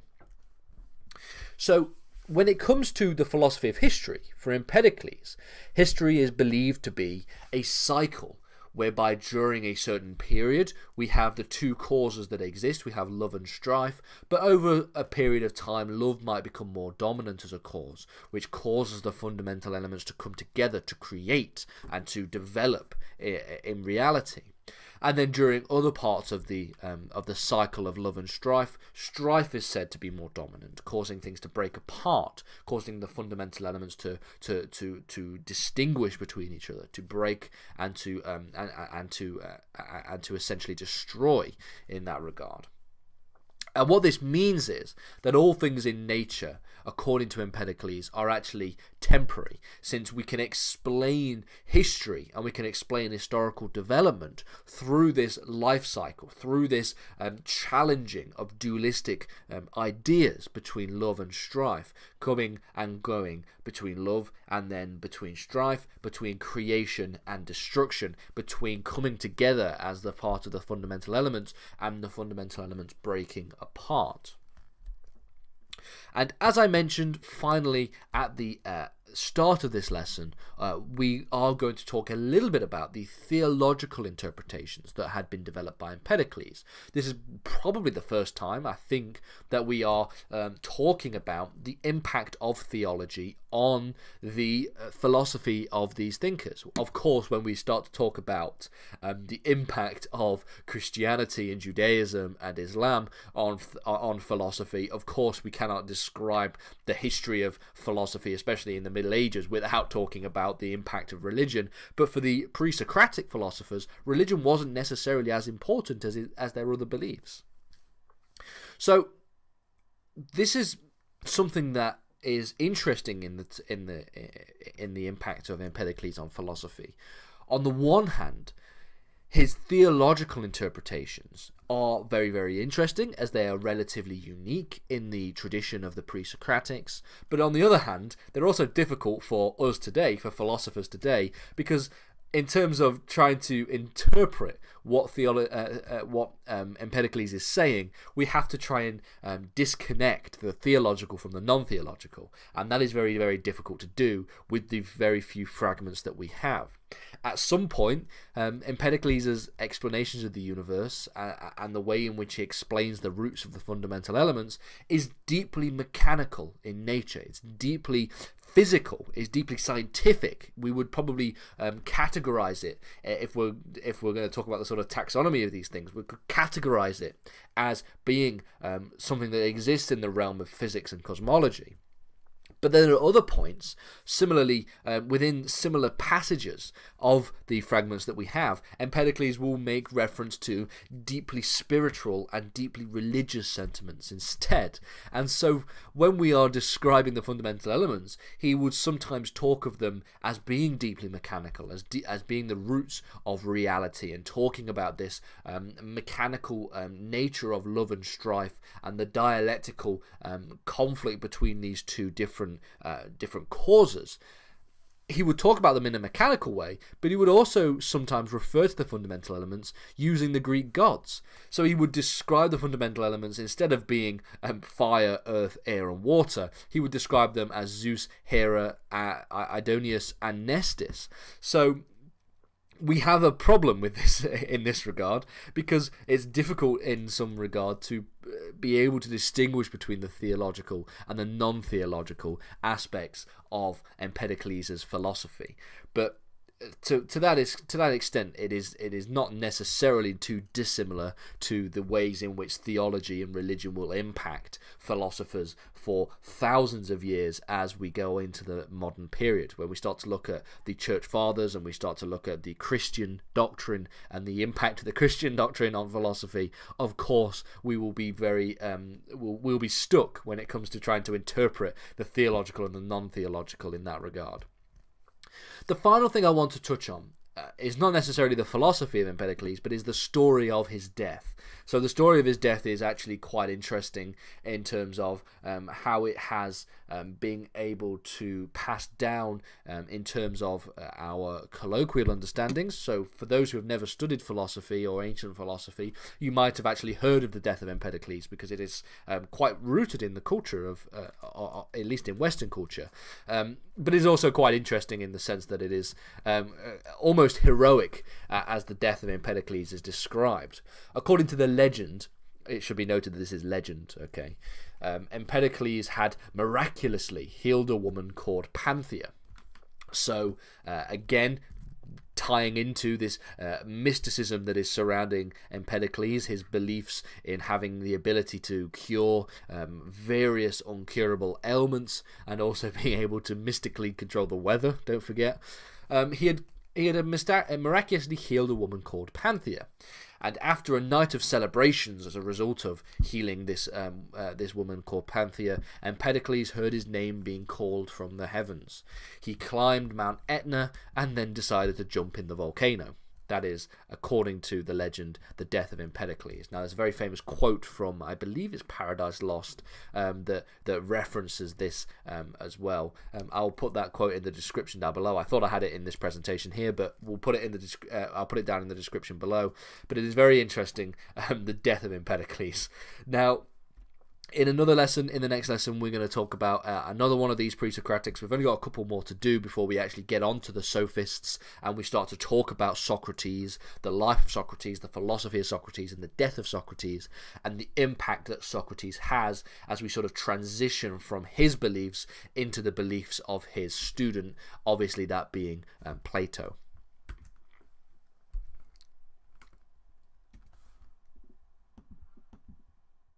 Hello everybody and welcome back to Ancient Philosophy. In this lesson we're going to be talking about Democritus, the next of our pre-Socratic philosophers. We're nearly coming to the end of the sort of era of pre-Socratic philosophy, and in this lesson we're going to focus specifically on one of the main aspects of Democritus's general philosophy in his positing of the atom.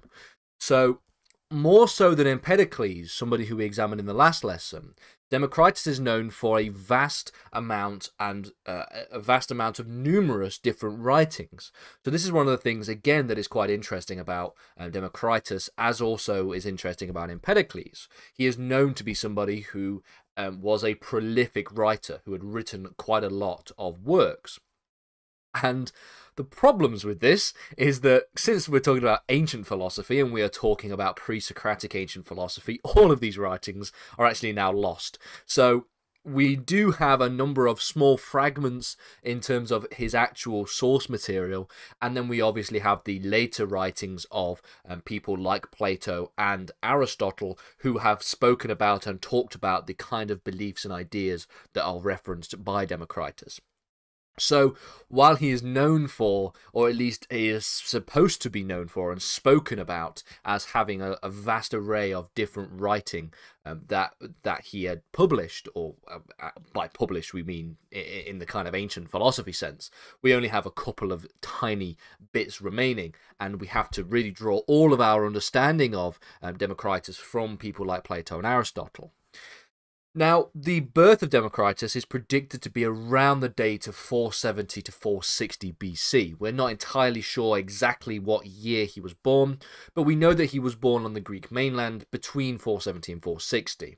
And above all else, Democritus was actually what we would describe, in fact, as a scientist. So, again, as referencing here from the ancient philosophy, there was obviously quite a lot of conjunction in terms of the traditions of science and the traditions of philosophy. They kind of mixed together quite significantly, to the point where there weren't separate disciplines for science and for philosophy, but he was a successful scientist, as one would describe. Now, Democritus's theories effectively predicted the entire tradition of chemistry and nuclear physics. So I'm making a very strong claim when I say this, but it is actually true. I'm making the claim that the prediction that was projected by Democritus's theories came into the world of chemistry and nuclear physics to the point where he essentially predicted the existence of the atom. Now, when we talk about positing the atom and the things that Democritus did in the actual presentation of creating a position for the atom, it should be noted that he didn't exactly posit the atom in the sense of the atom that we describe to this very day. We don't know the actual thought process of Democritus in his positing of the atom and the existence of the atom, but we do have a basic understanding as taken from Aristotle.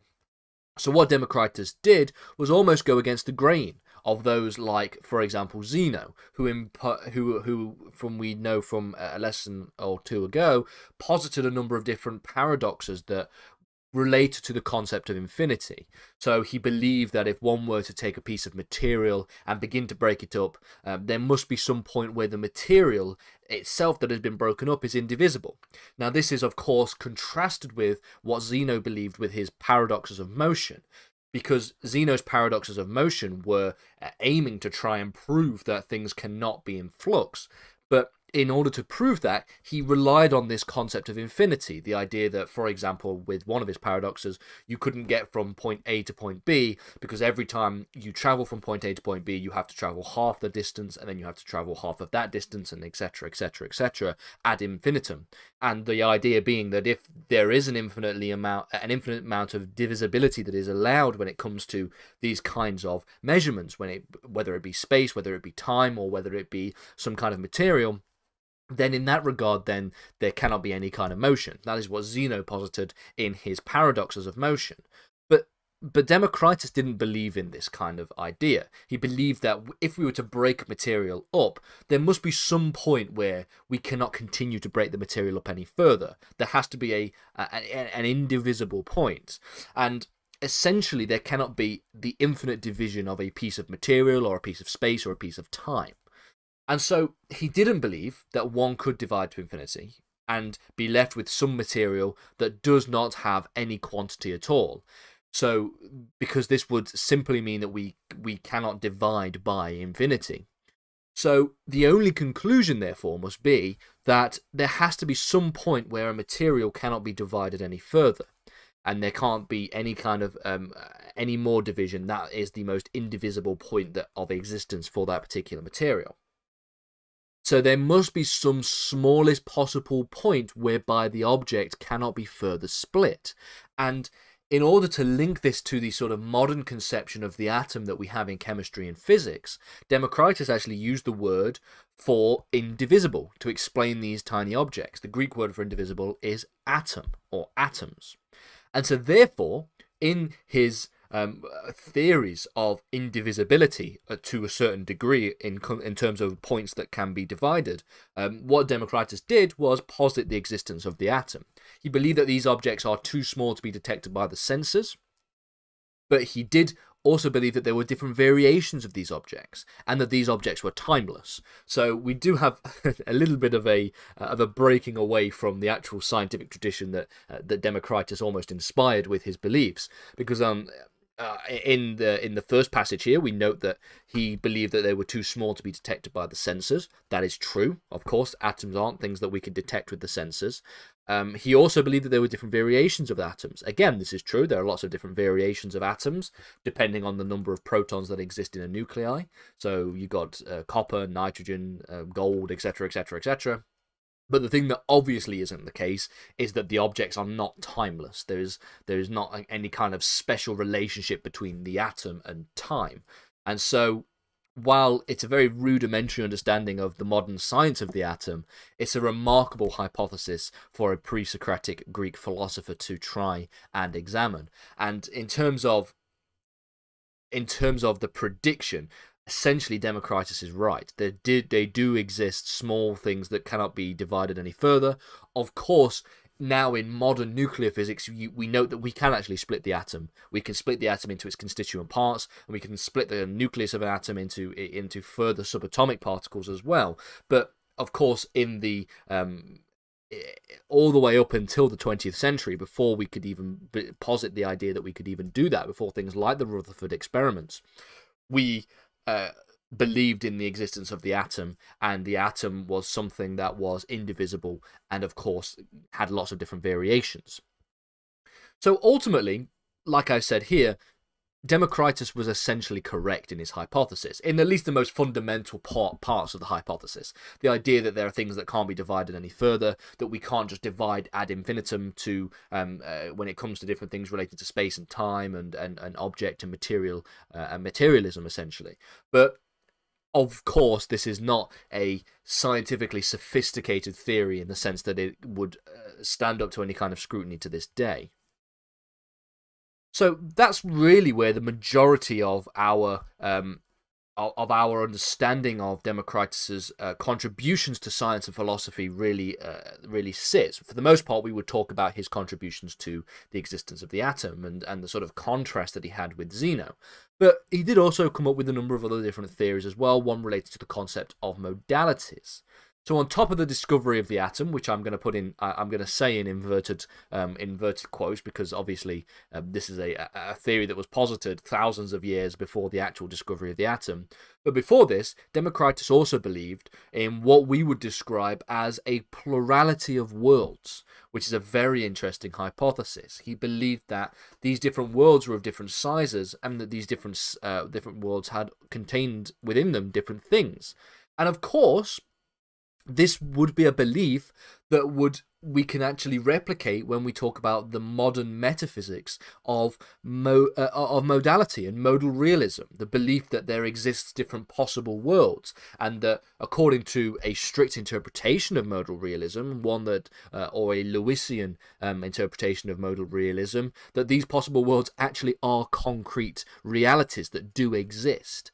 And of course, again, it would be a mistake to suggest that the idea of the plurality of worlds presented by Democritus is in any way symbolic of this later modal metaphysical tradition. The idea that Democritus is talking about the philosophy of modality when he talks about the idea of there being a plurality of worlds. That's not what he's saying. That's not what he's doing. But he's positing the idea that there are different worlds of different contents and different sizes. And this would be a theory that would be picked up by the metaphysicians of modality in the future. In this lesson, what we're going to do is talk about the final of our pre-Socratic philosophy that we're going to be examining in this course of lessons. Now, we're going to be talking about Pythagoras as a member of the sort of tradition that we describe as the sophists, or the sophist tradition that exists. And so the aim in this lesson is to talk specifically about Pythagoras as a philosopher in and of himself, but then to talk about broadly the sophist tradition that existed up to the period where we start to introduce the study of Socrates. So What we're actually doing in this lesson is coming to an end to pre-Socratic philosophy we've been studying for the past few weeks. And we're going to outline a group of philosophical thought that we describe as the sort of sophist movement that existed within the pre-Socratic era. And it is encapsulated in this lesson by the work of Protagoras. Now, there are others that we could have focused on, and we will make reference to other sophist philosophers in this lesson. But we're going to draw our attention specifically to Protagoras and some of his beliefs, but also the fact that his beliefs are part of this broader tradition that we are going to be talking about. So it's important that we sort of try not to separate too much the two different ideas. Now, many of the philosophers we're going to study when looking at the tradition of sophistry find themselves more, in fact, in Plato's dialogue than in any grounded historical works, which is quite interesting. So when we talk about Plato's dialogues a little bit in the next few lessons when we examine Socrates, but obviously in a lot more detail when we examine Plato, what we note is that Plato's dialogues are conversations between different people. None of them are Plato. They're never Plato. They're different people, and a lot of the different people are actually a number of philosophers from this sort of sophist movement, and also, of course, Socrates plays a key role as well. So the tradition of the sophists rests fundamentally on the art and ideas relating to argumentation. The sophists were almost like teachers. They would go from city to city and they would train people in this sort of in the sort of ways of debate and the ways of argument and how to win an argument and how to present your argument in the best light possible. Now, this is particularly useful to those who, of course, want to be politicians, who want to present legal cases in different areas of Greek society. So, of course, you could probably understand that the sophists had a certain amount of prestige in terms of being able to go from different places to sell their skills as debaters and argumentators and all these different kinds of things to different people who wanted to become better in the art of argumentation. And so, central to the sophists and to sophistry being argumentation, we also have one of the central figures within the sophist movement, and Protagoras was one of these central figures. Due to the nature of their work, the sophists were all particularly interested in the use and the utilization of language and linguistic tropes to win arguments or to present different debates and to present different opinions. Now, this is quite useful because what this does is it opens the door to the kind of philosophy that the sophists were known for contributing to. We're talking about the ideas related to language and linguistics.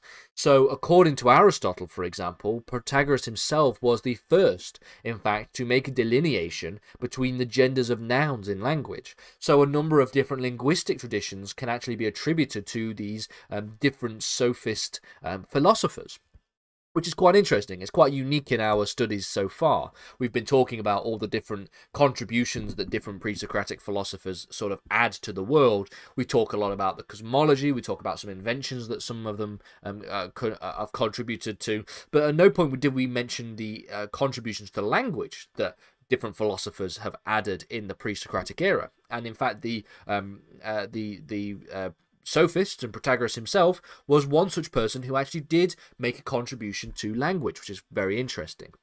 He's also credited with being the first to distinguish different tenses in language as well. All of these being very, very basic ideas, and very basic ideas that you would learn in a very rudimentary English class today. But at the time, being able to actually codify and to actually write these ideas down is probably very, very interesting and very, very important to the traditions that were established as a result of the language progression that existed by people like Protagoras. Protagoras himself was a well-respected thinker and philosopher. He came to Athens as an ambassador. He was skilled in a number of different legal and political provisions, of course, again, deriving from the sophistry movement, deriving from the different sophists, of course, being good at arguments and argumentation will then necessarily lend itself to being good at things relating to the legal profession and to politics. He famously said to have drafted a constitution for a colony in southern Italy. And in terms of what we know about what he said, there are a couple of everlasting quotes that we can attribute to Protagoras that you might have even heard of before. So, for example, when it first comes, it comes to a piece that was entitled On the Gods. And in this piece, Protagoras outlines a certain amount of epistemic skepticism about the nature of the existence of the gods, which is quite interesting. There's a little bit of skepticism relating to the nature of the gods. They say that about the gods, I cannot be sure whether they exist or not, or what they are like to see, for many things stand in the way of the knowledge of them, both the opacity of the subject and the shortness of human life. So again, this is drawing into some of the metaphysical claims that we tend to make about the nature of God, and we make about the nature of gods more generally, drawing into the kind of philosophy of religion aspects of the traditional philosophy that we will start to develop. So very interesting here, making a claim about not just the epistemic skepticism relating to the existence of some kind of deity or deities in the plural in this instance, but also skepticism as it relates to empiricism, because he is arguing here that about the gods I cannot be sure whether they exist or not based on any kind of rational, logical interpretation, like, for example, an ontological argument would prescribe, but rather looking at it through an empirical lens, through the lens of empiricism. He wants to know what they are like to see, what they are like as a result of our sensory perception, for many things are in the way of knowledge of them. He's making an epistemic claim. He's talking about epistemology, knowledge of the gods.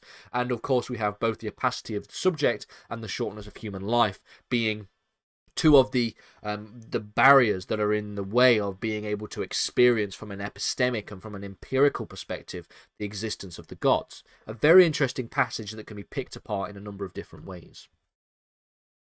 In a much more pithy passage, Protagoras believed to have said that man is the measure of all things, which is a very common phrase that people tend to use every now and then, even in modern in a modern context. Seemingly while being innocuous, this passage looks to have hinted at a form of relativistic epistemology in the position with philosophy of knowledge that is still debated to this day. So even though the phrase man is the measure of all things is something that is used quite colloquially in terms of generally speaking about different subjects, but from a philosophical perspective, it's quite interesting that he is hinting at this idea of a relativistic epistemology. Of course, he wouldn't be describing and explaining it as a relativistic epistemology, but just like with all of these other pre-Socratic philosophers, they seem to have come up with ideas that will then be swept up and picked at as a real philosophical theory. But of course, the thing that is most known and most notable for these different philosophers, specifically within the sophist tradition, is of course the art of argumentation. Protagoras and all the other sophists were said to claim expertise in the art of argumentation.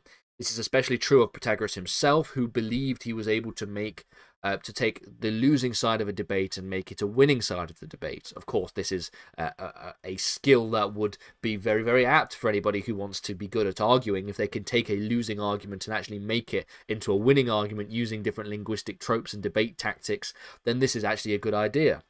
He would be able to coach an individual to make their side of an argument infinitely more convincing through the use of rhetoric and argumentation and debate and different linguistic ideas and different language tropes.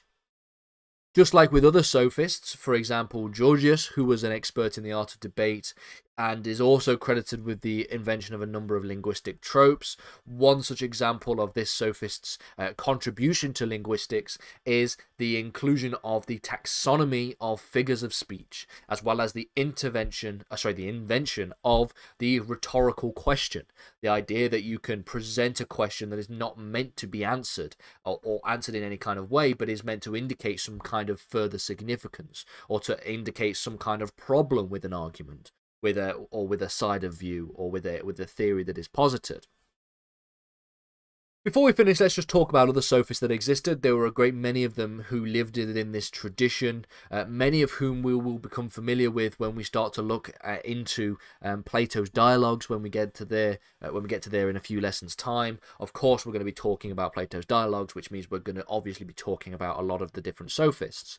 Some of the sophists include people like Hippias. We have other sophists as well, who you will become familiar with as we talk about the different things within Plato's dialogues. And if you've read any of Plato's dialogues, you will have known some of these different names. And with the idea that there are lots of different sophists that existed within this tradition comes a little bit of a problem in terms of the ways in which we can actually delineate the different theories of different sophist beliefs. So it's not always easy to divorce the individual beliefs of these philosophers from their characterizations in Plato's works, because when we talk about the distinction between the historical aspect of these thinkers and the philosophical and storytelling aspects that existed within the dialogues, it's not always easy to work out what this person actually believed from a historical perspective, their actual philosophy that has been passed down to us, and what Plato wanted them to believe for the purposes of one of his dialogues. This is something that will become patently clear when we talk about Socrates, because there is a distinction between the philosophical Socrates, as is presented in the works of Plato, and the historical Socrates, the actual man himself who lived and died at a particular period of time. So when we talk about the dedication, the next few lessons being dedicated to possibly the greatest of all the sophists, arguably a sophist, that being Socrates, we're going to have to unpack and try and delineate between Plato's beliefs in these different ideas and also the different beliefs that the individual philosophers had. And with Socrates, this is ever more the case that it is very difficult to do, because there's a lot of symbolic meaning in the inclusion of Socrates in Plato's dialogues, and we will explain this in the next few lessons. Welcome to the first lesson for ancient philosophy, looking at the philosopher known as Socrates. Now in this lesson, and in the next few lessons, about 3 or 4 lessons, we are going to be talking about Socrates in great detail, because he's the first of our major philosophical theories and philosophical thinkers who really essentially changed the game in the sense of the kind of things that philosophers did and the kind of philosophy people actually engaged with. We can generally limit, or at least dilute down, the concept of ancient philosophy, and especially ancient Greek philosophy, into the ideas of Socrates, Plato, and Aristotle. And so it's important that we spend a good series of lessons discussing each of these 3 in turn. Now, like I've just said, this is going to be the first of many lessons exploring the philosophy of Socrates in great detail. In this lesson specifically, what we're going to do is just try to unpack the life of and history of Socrates from birth to his execution. And it's important that we do this because the life of Socrates is as interesting in some instances as his philosophy, and it's quite mythical in some senses, the history of Socrates, in a similar way to how we describe the character of Jesus within biblical Christianity. We actually have to delineate between what we know about Socrates from a philosophical perspective and the idea of the philosopher Socrates versus the historical Socrates, in the same way that we understand Jesus as being this character within Christianity and an actual historical figure. And there are actually 2 different modes of academia that discover and discuss these 2 different ideas. They're done in the same way with Socrates. And so in this lesson, we're going to talk about the historical Socrates in as much detail as we can, as limited as this information might be. So, in the history of philosophy, from the history of philosophy perspective, Socrates is a very paradoxical figure. So on the one hand, he is credited with being arguably one of the greatest philosophers who has ever lived, as some people even place him as high as, if not higher than, people like Plato. And so much of his previous philosophers are all collectively lumped together as the Pre-Socratics, and I've spoken about the idea of these being the Pre-Socratics in previous lessons. So that should go to show just how significant and influential Socrates is in the tradition of ancient philosophy, that all of the other philosophers that we've explored so far, Heraclitus, Parmenides, Thales, Anaximander, Zeno, Democritus, all of these different philosophers are lumped in as the people who were the philosophers that existed before Socrates. That Socrates is such an important point of departure for it when it comes to delineating different traditions within philosophy. So we have that idea on the one hand, but on the other hand, there is not a single word committed to writing that can be attributed directly to Socrates. So on the one hand, he is credited with being this great philosopher, so much so that he actually defines the era of the traditions before his own existence. But on the other hand, he never wrote anything down. Or if he did write something down, we don't have it anymore. So how is it that we can have the greatest philosopher of all time, potentially, and or at least one of the greatest philosophers of all time, not be somebody who we can actually attribute any kind of written word to? Moreover, there is little in terms of general quotations that we can actually attribute to Socrates himself. So not only do we not have any direct written material by Socrates that we can say Socrates wrote this, but there is also the problem of the fact that there is only a few generally accepted quotations that we can say actually Socrates said this. So there's very little that exists in terms of whether or not we even know that he existed as a person, never mind any other actual philosophical ideas that can be attributed to him. Now, we know that he existed as an individual person, for a number of different reasons. One of the reasons being that he is written about extensively by other people, namely and most importantly written about by Plato and then also by Aristotle. He's also written about by a couple of historians that we will talk about in a second. So we have the general idea that this idea of a man called Socrates who taught a number of different philosophical ideas existed as a person at some point in history. So we know that he at least existed. But anything more than that, and apart from a few little snip bits of history that we can reference, anything more than that, we don't know. And so despite this, I would definitely side on the fact that he is definitely credited and is rightfully credited as being one of the greatest philosophers who ever lived. And despite the fact that we don't have a single word committed to his writing, we can sort of infer the ideas that are written about him by people like Plato, and we can sort of infer the significance in the meaning of why Socrates is written in certain dialogues versus other dialogues within the Platonic, within Plato's different works of academia. His life can be said to be determined by more by circumstances and his convictions than anything else. A lot of things happened to Socrates rather than Socrates actually being somebody who influenced in that kind of way. And what is important is it is his reaction to these circumstances that really define him as an important character within philosophy. And no more so is this the case than when we examine his death and his execution, which is what the thumbnail of this this video is actually referring to. It's a painting about the death of Socrates. So let's just start to unpack the life of Socrates in more detail. So again, just like with the fact that we know very little about his actual philosophical beliefs, we also know very little about his life. It's very difficult if you're somebody who is an academic who studies Socrates, either from a historical perspective or from a philosophical perspective. I'm sure you probably have a very difficult time of it because there's very little that you can actually say about Socrates' life and Socrates' philosophy. Again, it's not always easy to unpack the mix of actual history on this, the myth that is Socrates, the legend, as well as the philosophy from the works of all these ancient philosophers. And this is the case, we've noted that this is the case in previous examples as well. There are other pre-Socratic philosophers who wrote very poetically in some regards, and so it became a little bit difficult to actually unpack what he believed versus what he was saying just to be a bit flamboyant in his writing. And similarly, we have a similar kind of idea that we can unpack when it comes to Socrates. It's difficult to unpack the history with the myth and the legend when it comes to his life. What we do know, though, is that he was born in around the year 469 BC, which was around a decade after the Persian invasions of Greece, the failed Persian invasions of Greece. And at the end of the Persian Wars, Athens went through a period of a golden age. We have an explosion almost in the ideas relating to arts, cultures, philosophies and histories.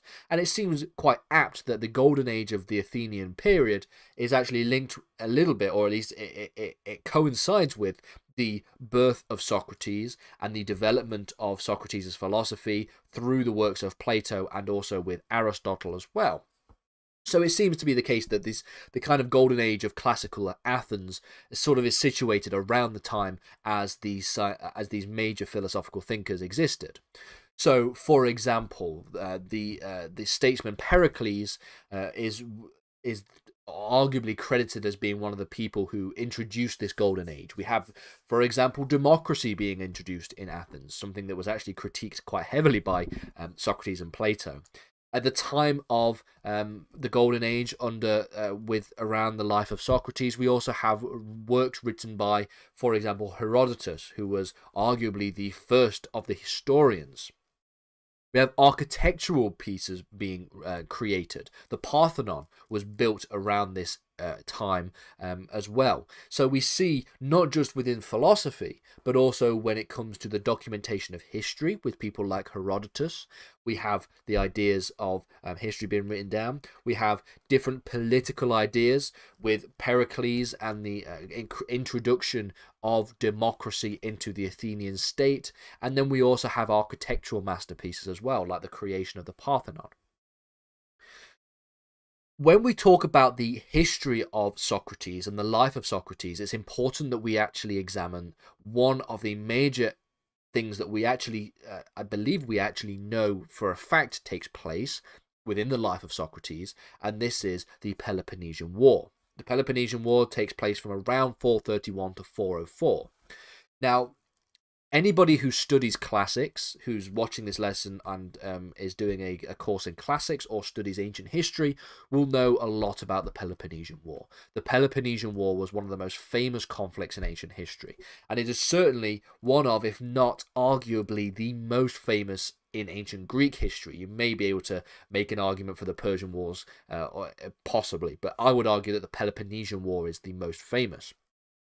It was fought between two leagues. It was fought between the Delian League, which was led by the Athenian state, and it was also fought between the Peloponnesian League, where it derives the name, which was led by Sparta. From a general colloquial perspective, those who have any idea of what the Peloponnesian War was would argue that it was a war between Athens and Sparta, which is essentially how we can dilute the ideas down to. We can say that it is a conflict between Athens and Sparta. We're not doing classics on this YouTube channel. We're doing ancient philosophy, so we don't have to know the intimate details of the history. We know a lot about the Peloponnesian War, and we know a lot about the Peloponnesian War because it was written about by another very early historian, this historian being Thucydides. So for Socrates, though, because this is a lesson on Socrates, the Peloponnesian War was a period where he showed a great amount of courage. For example, during the Athenian defeat at the Battle of Delium in 424 BC, during the end of the conflict, Socrates actually held office in the Athenian assembly. This is where we see examples of Socrates holding and being very stubborn almost in his moral and philosophical convictions regardless of the circumstances. Again, I mentioned early on in this lesson that circumstances will be imposed upon Socrates, and his reaction to these circumstances are actually some of the things that make him so famous for his belief systems, and it is his holding to his moral and philosophical convictions that provides ample evidence of this particular instance. He famously voted against the execution of commanders as a result of their unconstitutional trials within the Athenian state. So we know that the Peloponnesian War was a conflict, a war that Socrates actually was a part of. We know that he was part of things such as the Battle of Delium in 424 BC, and we also know that he held office towards the end of the Peloponnesian War as well. Notice that the Peloponnesian War was actually a very long conflict, 431 to 404. And when the Peloponnesian War came to an end in 404 BC, it actually brought defeat for Athens. And while the city-states of Corinth and Thebes demanded a complete destruction of the state of Athens, Sparta opted for the replacement of their democracy in favour of an oligarchy. So anybody who, again, if you're studying classics, if you know anything about the state of Sparta compared to the state of Athens, there's a very ample distinction and delineation between the two different city-states, Athens being favourable in terms of democracy and Sparta introducing more of an oligarchy within their state. And when it came to the defeat of the Peloponnesian War, Sparta replaced Athenian democracy for Spartan oligarchy. And this became known as a reign of terror, the reign of the 30 tyrants, which took place after the defeat of Athens in the Peloponnesian War. Again, these are examples of circumstances that were imposed on people like Socrates, but that Socrates' reaction to these circumstances made it very, very clear that he was definitely very significant in terms of his moral and philosophical convictions. During this period, he again held to his moral convictions and refused to accept illegal orders by the people in charge under this 30 tyrants period. Not long after this reign of terror, a revolution took place, and we actually see a restoration of Athenian democracy in response to this revolution. But this is not a good thing specifically for Socrates, because when we see the revolution of the revolution against the 30 tyrants, and we see the restoration of democracy, we also see the fall of Socrates. And so the fall of Socrates is arguably the most important aspect of his, or at least the most important example of him sticking to his convictions. His convictions, in fact, created a great number of grievances against him from all sides of the political sphere. A Democrat politician, Antius, created an indictment against Socrates, and this indictment read as follows. Socrates has committed an offence by not recognizing the gods whom the state recognizes, but introducing other new divinities. He has also committed the offence of corrupting the young. Penalty demanded, death. So, of course, he was accused of doing all kinds of blasphemous kind of things. He was not recognizing the gods of the state. Instead, he was allegedly recognizing new religion and new divinity. Not much is known about the trial itself that takes place after the indictment, but what we do know is that he was found guilty by, in fact, a narrow margin. And in 399 BC, he drank a cup of hemlock, which is a poison, and would subsequently die. Now, the death of Socrates is a very important part of the tradition of ancient philosophy and in part of the tradition of ancient history, because it really does show the kind of person Socrates actually was, and the kind of person that was enshrined in the kind of belief systems of people like Plato and Aristotle. And Socrates, allegedly, before drinking this cup of hemlock, before drinking this poison, waxed lyrical about a number of different philosophical ideas relating to the nature of the soul and the dualist ideas of the soul, proclaiming that this is not actually death, and that his soul will live on somewhere else. All of these ideas are both explored by Plato, but then expanded upon by Plato as well.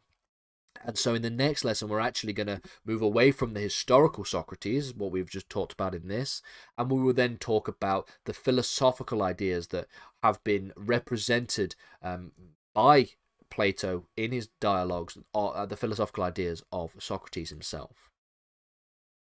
Welcome everybody back to Ancient Philosophy. In this lesson, what we're doing is talking a bit more about the philosophy of Socrates, and we're going to be doing this through the lens of examining his character. I noted in the previous lesson that there are some instances where we can examine the character of Socrates and use that to inform our understanding of his philosophical opinions. And that is what we're going to do in this lesson. We're going to talk a bit more about the character of Socrates and how this does actually inform his philosophy. So, as mentioned in the previous lesson, in terms of the life itself of Socrates, we know very little about his life. We know that he had some involvement within the Peloponnesian Wars. We know that he was born not too long after the failed Persian invasion of Greece. And we know also that he was around during the time of the 30 Tyrants period, which was after the Athenian defeat in the Peloponnesian Wars. But we don't know that much more about his life. We also have a general understanding of how he died as well, and how he was executed, or he deliberately himself drank poison as a result of his charge of execution. And we know that the two main sources for the work of Socrates comes from the philosopher Plato. Of course, I mentioned in the last lesson that Plato referenced Socrates very heavily in his dialogues, and that's what we're going to talk about in the next lesson. But we also know a lot about Socrates from the historian Xenophon. And of the two, it is the work of Plato that has made Socrates the household name in the world of philosophy. Of course, we don't know anybody who studies philosophy and studies ancient philosophy would know about Xenophon the historian and how he wrote about Socrates, but we know more about Socrates from the work of Plato. Now, this is not to suggest that Socrates, as personified by Xenophon, does not suggest some philosophical influence that is of great merit to this day, just that the work of the philosopher Plato is more influential in the codification of Socrates as a philosopher who is now seen as and recognized as one of the greatest who ever lived. In this lesson, we're going to focus on the life of philosophy of Socrates through the knowledge of Xenophon. So before moving on to looking at how he is represented by Plato in the Platonic dialogues, we'll talk about how he's represented by the historian Xenophon. And when we talk about the representation of Socrates through Xenophon, we are examining quite heavily the character of Socrates. So as exemplified by Xenophon, Socrates is described in a 4-book series of memoirs of Socrates that are titled Memorabilia Socratis, as well as a separate Socratic dialogue that is entitled Symposium. So we have here quite a substantive piece of writing or set of works that are dedicated to the life and character and philosophy of Socrates, written by Xenophon. Now, this is significantly less work on the life and philosophy of Socrates than that of Plato. So while we have 4-book series here entitled Memorabilia Socratis, and we have also Symposium, when it comes to Plato's dialogue, he wrote at least 25, and 24 of those contain Socrates as a either minor or major character within the work and within the dialogues themselves. Socrates that exists in the work of Plato is also represented as more wise, metaphysical, and profound than that of the works of Xenophon. So we have a distinction in terms of how his character is portrayed between these two different characters, between the historian and the philosopher. According to Xenophon, Socrates was relatively heavily influenced by the idea of religion and spirituality. And when we talk about the philosophy of Socrates, we will reference the existence of God or the gods. And so religion and spirituality is something that plays a heavy role in Xenophon's representation of Socrates. He would observe ritual and he would believe in the words of oracles. He believed intently in the existence of gods and the nature of those gods. His wisdom and spirituality does set him apart from early other philosophers, according to Xenophon, and we can attest to that claim when we talk about the Pre-Socratics that we've examined. I've mentioned in previous lessons that where the Pre-Socratics do reference heavily any kind of idea of religion and spirituality, this is seen as a little bit of a rarity. For example, all the Pre-Socratics that we've examined, it was very rare that we would reference the fact that they were very heavily into this sort of spirituality and religion and theology. Instead, they were into more cosmology and looking at the character of nature and how nature is actually established and formated. Well, Socrates is set apart from the other philosophers in that regard because he does have quite a strong and heavy sense of religion and spirituality, at least how Xenophon describes Socrates in his interpretations of his works. According also to Xenophon, he was unlike that of the sophists, since they would profit from their work and their teachings, and he was not like that of the early cosmologists, since he saw no interest in the early cosmology that these Pre-Socratics preached, essentially.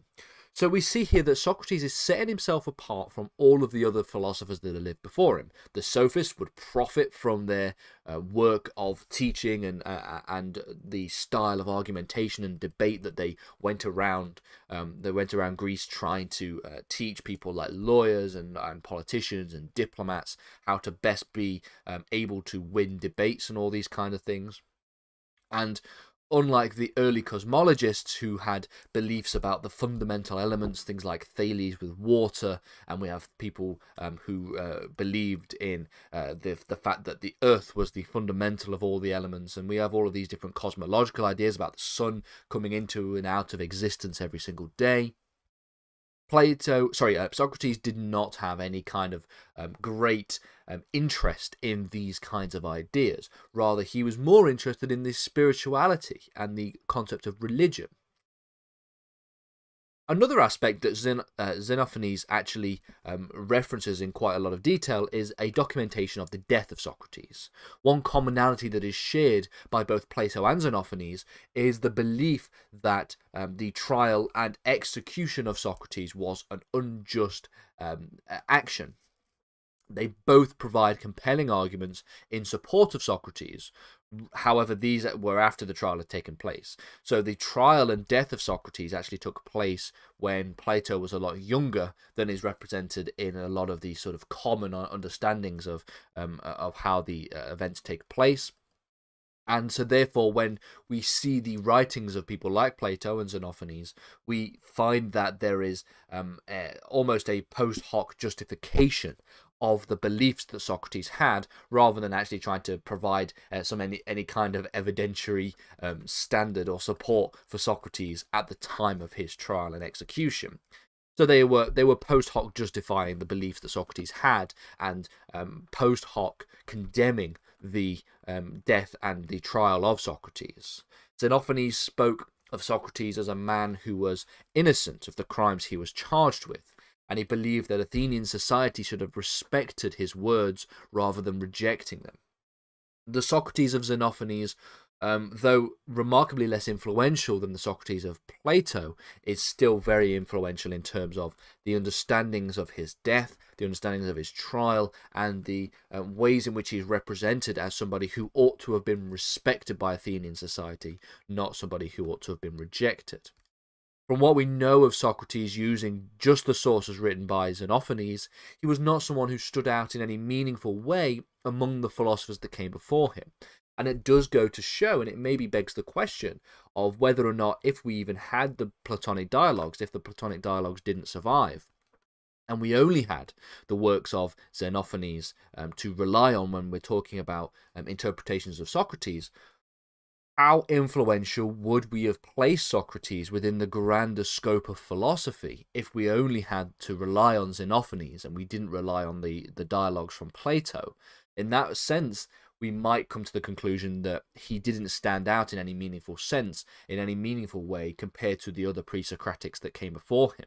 Or you might even come to the conclusion that there were Pre-Socratics who were more influential than Socrates, and that would ultimately redefine the period that we describe as the pre-Socratic period. Maybe we would take the view that Heraclitus was more influential than Socrates, if we didn't have the dialogues from Plato to rely on. So we do see important influences, though, in the philosophy of religion. And I've mentioned before Socrates that was a spiritual individual. He was somebody who had a certain amount of belief in the gods. And at least this is through the Xenophanes interpretation of Socrates.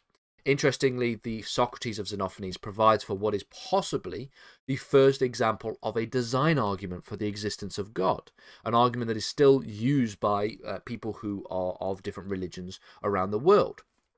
He used the example of the human body, namely our senses, to declare that the body cannot have come into existence by mere chance, rather it had to have come into existence by some kind of design.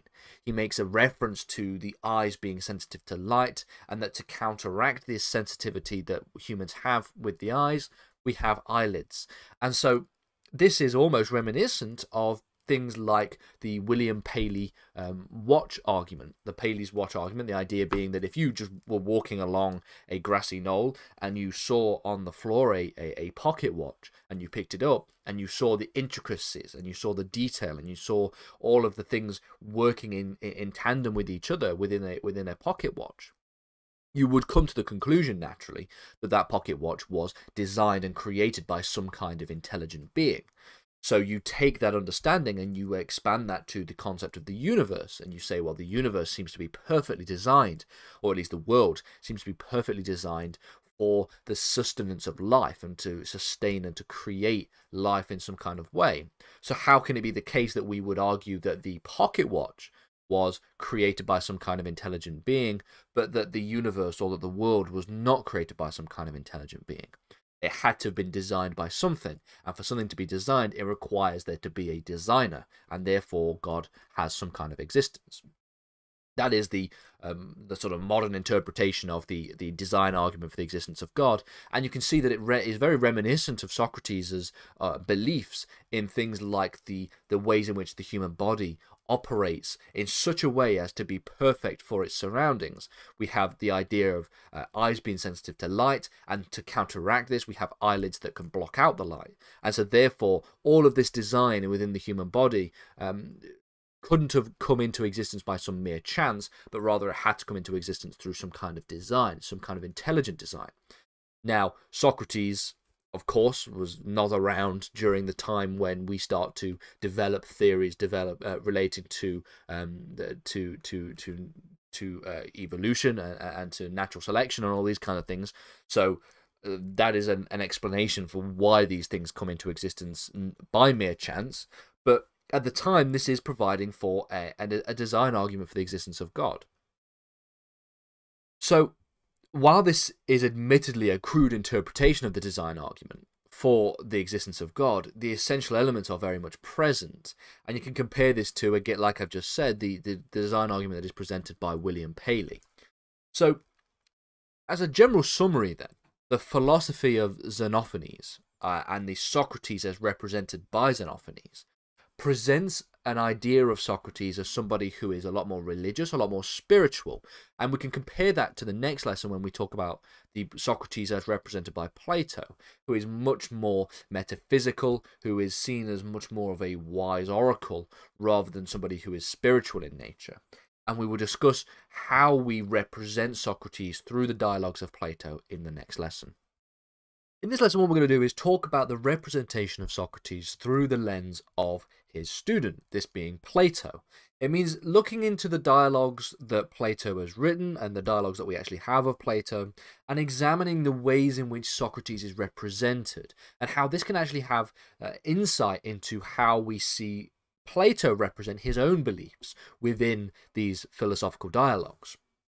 So we're examining the philosophy of Socrates through the lens of Plato, essentially. Now, the things that we should just begin with by stating is just the descriptive realities of what we can actually describe for the relationship between Socrates and Plato. Socrates is portrayed as a main character in a number of works that are written by Plato, and in a number of other works that are written by Plato, he's seen as more of a subsidiary character. And these are known as Platonic dialogues. And really, this is where we get a lot of detail about the information related to his own philosophy and information related to his own beliefs. A Platonic dialogue, is simply where Plato is codifying into writing a discussion that is had between two or more people, and it's normally between Socrates and maybe a student or a friend or a sibling of Plato, and they talk about different philosophical ideas, and you get a general sense of what these different thinkers believe within these different dialogues. Now, the extent to which these were actually beliefs that were had, or that these were actually verbatim conversations that were had, is a little bit more debatable. But whether or not, or compared to the idea that these dialogues were written by Plato to express his own beliefs within philosophy, but just doing it through the lens of dialogues between a number of different characters. And that second interpretation actually is very useful, because what we see is that Plato will position Socrates as a character within these dialogues, usually having a conversation with a number of other sophists about issues within philosophy. So, for example, Plato's Gorgias, in that dialogue, Socrates is positioned as having a conversation with a number of different sophists. We have Gorgias and Callicus and Polus. all about having different philosophical questions relating to things like rhetoric and natural versus artificial justice. That is what that dialogue is explaining and describing within that conversation. And obviously you can understand that this makes sense for Socrates to have a conversation with a number of sophists about things related to rhetoric, because as we know that the sophists were very rhetorically effective and they taught in the art of argumentation. In another dialogue that is written by Plato, Theaetetus, Socrates engaged in a dialogue with Protagoras, somebody who we've spoken about in previous lessons, about the nature and the ontology of knowledge, about epistemological questions. Again, Socrates is engaging these characters and is challenging these characters' ideas and these different belief systems, and in doing so is presenting a number of different philosophical ideas relating to whether it be natural versus artificial justice in one dialogue, or the ontology of knowledge in a different dialogue, or the nature of politics in maybe another one. And while Plato utilizes Socrates in a number of his dialogues, it would be incorrect to say that there is a consistent variation of Socrates as presented by Plato. You could not draw a line of consistency when it comes to what Socrates believed in from dialogue to dialogue, which further gives us indication that rather than these actually being general philosophical conversations that actually happened or beliefs that actually were presented, that instead Socrates and all of these other sophist characters were actually just placeholders that maybe did have these beliefs and did have some of these ideas, which is again not inconsistent with this idea, but it was more the case that these were just placeholders and these were characters that were used to present different philosophical ideas, maybe to present ideas that were established by Plato himself. So Plato would write Socrates in a number of different ways rather than trying to position Socrates as a consistent character across all of the dialogues. In some dialogues, Socrates is presented as being very critical of philosophical questions, but in other dialogues he seems very keen to present his own interpretations on different philosophical ideas relating to, for example, ethics and morality, or even metaphysics as well. And it would therefore be inaccurate to suggest that Socrates is somehow the main character in these dialogues. While he's presented as a very important figure, at least at the very forefront of the ideas that we are presenting, he is presented as a very strong figure within these dialogues. To suggest that he is the main character, or he is the main protagonist within these different pieces of writing, that would be incorrect. I think it would be inaccurate to make that conclusion. Because in a number of dialogues, Socrates plays a very minor role, with other sophists taking centre stage within his different belief systems. And in a couple, he plays no role at all. So what we can do is we can take the representation of Socrates and try and make some claims about the thought process that was had by Plato. Some people argue, some classicists and ancient philosophers or ancient philosopher scholars make the suggestion that Socrates, as written by Plato, could explain the representation of Plato's own thoughts and his own developments within his own philosophy, as presented through his representation of Socrates. So as Socrates plays less and less of a role within the dialogues, it is almost like we are moving away, transitioning away from what Socrates actually believed and going into looking at how Plato was presenting his own views within philosophy instead.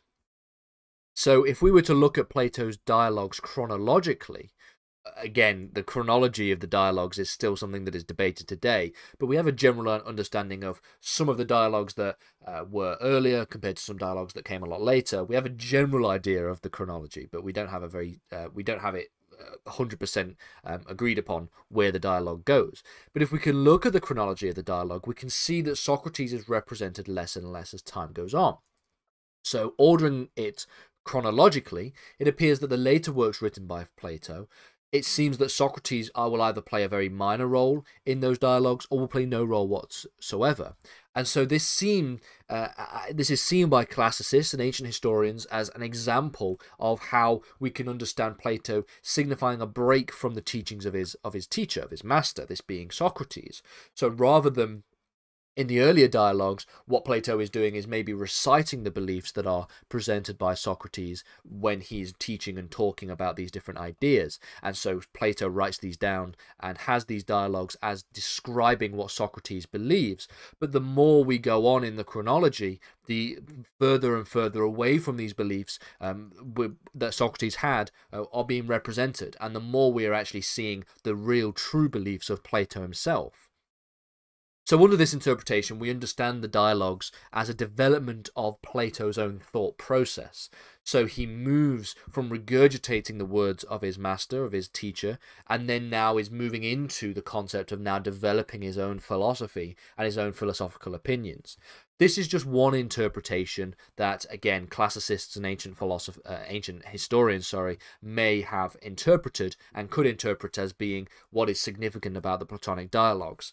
Now, there's no way of actually knowing. There's no way of knowing what any of these thought processes were, about how fictional or how real these conversations actually were at the time they were written.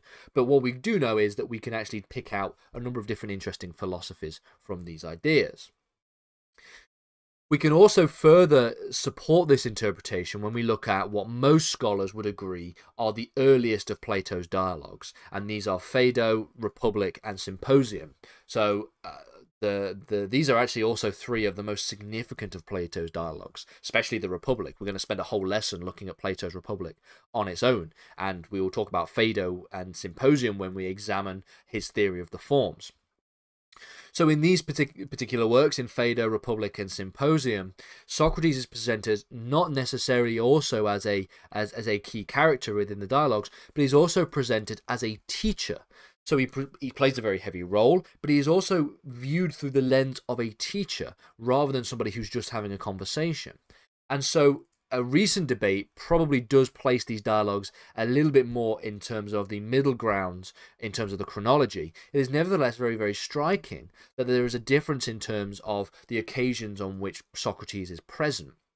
So within the debates about which of these dialogues came first and whereabouts we can situate Phaedo, Republic, and Symposium in his chronology, more recent interpretations place them more in the middle of his life of the dialogues. But even still, it is interesting that he is presented not just as having a heavy role in these dialogues, which he does, but Socrates is also presented as somebody who is teaching in these dialogues. So it is almost like Plato is representing and regurgitating the beliefs and the teachings of Socrates rather than challenging those beliefs or coming up with some beliefs of his own. So this idea of a middle ground, therefore, does suggest that one can delineate the dialogues written by Plato into three distinct categories. So we can actually take the chronology and we can split them up into three different categories. This is something that we will look at more in detail when we examine his own philosophy in a future lesson. But when we talk about the transition from Socrates to Plato, it is not as solid a transition as the transition that we will come on to when we look at the transition from Plato to Aristotle. Aristotle obviously writing his own works and writing them down. Socrates was somebody who has never written down anything that he has said. So it is quite hard, as I've mentioned in previous lessons, to unpack what Socrates actually taught and believed with what Plato is representing Socrates as teaching and believing, and what Plato actually believed himself. Welcome everybody back to Ancient Philosophy. In this lesson we are going to be taking an introduction to the next of our philosophers. We've spent a few lessons going over the works, well, I say the works, none of it was actually officially written down, but the beliefs and ideas and the representation of Socrates. And this is mainly through the works of Plato. But in this lesson what we're going to do is talk about specifically Plato himself, and we will be spending the next 3, 4, maybe 5 lessons on Plato, because he's arguably one of the most, if not the most significant of these ancient philosophers that we're going to be examining. So we're moving away from the philosophy of Socrates and onto the philosophy of Plato. So, as an introduction, in Plato's work, the Phaedo, you could almost you can almost see this work, symbolically as a transition away from Socrates to a more Platonist philosophy. And it's quite interesting the ways in which we can interpret the works of Plato and the beliefs and the philosophy of Plato through the different works that he writes, through the dialogues, and how we can describe and delineate between the works that we can attribute to Plato versus the ideas that we can attribute to Socrates. And it is in this work that Plato details the last few days of Socrates' life, when he eventually will succumb to drinking a poison, drinking the cup of hemlock. This is something that we have already explained and looked at and analysed in great detail. And so this is represented in Plato's dialogues in the Phaedo. Now, it's also an example within this work that Plato introduces a number of new ideas. So, for example, almost the official introduction of the theory of the forms, which we're going to dedicate an entire lesson to in a couple of weeks' time. This is actually all introduced in the Phaedo, or at least it's introduced in more detail in the Phaedo. So you could almost understand the symbolic representation of the Phaedo, the specific dialogue that we have. You could almost suggest that it is not just representing and documenting the end of the life of Socrates, but also the end of the philosophy of Socrates and the introduction of a new era of Platonic philosophy, of Platonist philosophy. So we have to remember that Plato was actually quite young when Socrates would die and would succumb to the drinking of hemlock. And when Plato starts to represent this in his dialogues, we see that what we believe to be the earlier works of Plato featuring Socrates very, very heavily. And you could almost understand this as being the philosophy of Socrates being represented in these earlier dialogues. And as we go into the Phaedo, we are representing not just the death physically of Socrates, but the death philosophically of Socrates. And so, as a result, and since the dialogue, the Phaedo, what we believe to be dialogues that come after that, Socrates plays less and less of a heavy role within the actual works, within the dialogues themselves. Now, this is not to suggest that the work of Socrates will not be important in Plato's dialogues since Phaedo, but just that he may be representing the death of Socrates within this dialogue. He might have chosen to represent it in this dialogue, also choosing to introduce new theories like the theory of the forms, as almost like a representation of a move away from Socrates into his own philosophical ideas. This may be one way in which we can interpret the Phaedo. And Socrates will still remain an important figure in the life of Plato even after his death, and even after his death is represented in the dialogues, but we still notice that this is quite an interesting way in which we can represent the sort of symbolic transition away from Socrates into Plato. Just like Socrates, it is actually quite difficult to separate the fact from the fiction when it comes to the life of Plato. So if you remember back when we looked at Socrates, we had to explore the delineation between the philosophical Socrates and also the historical Socrates. Socrates being from an historical perspective, we know that he had some involvement within the Peloponnesian War. We know that he existed and lived around the time of the 30 tyrants within Athenian society following the defeat of Athens in the Peloponnesian War. But other than that, we don't know too much else. Just like that with Plato, we don't really know much more than a few key pieces of historical information. So what do we do know? Well, we do know that Plato himself was born into an aristocratic Athenian family and would have been in his late 20s by the time he witnesses the death of Socrates. And that's quite interesting if we think about the painting, The Death of Socrates, that is represented in a couple of the thumbnails that we have for the Socrates lessons.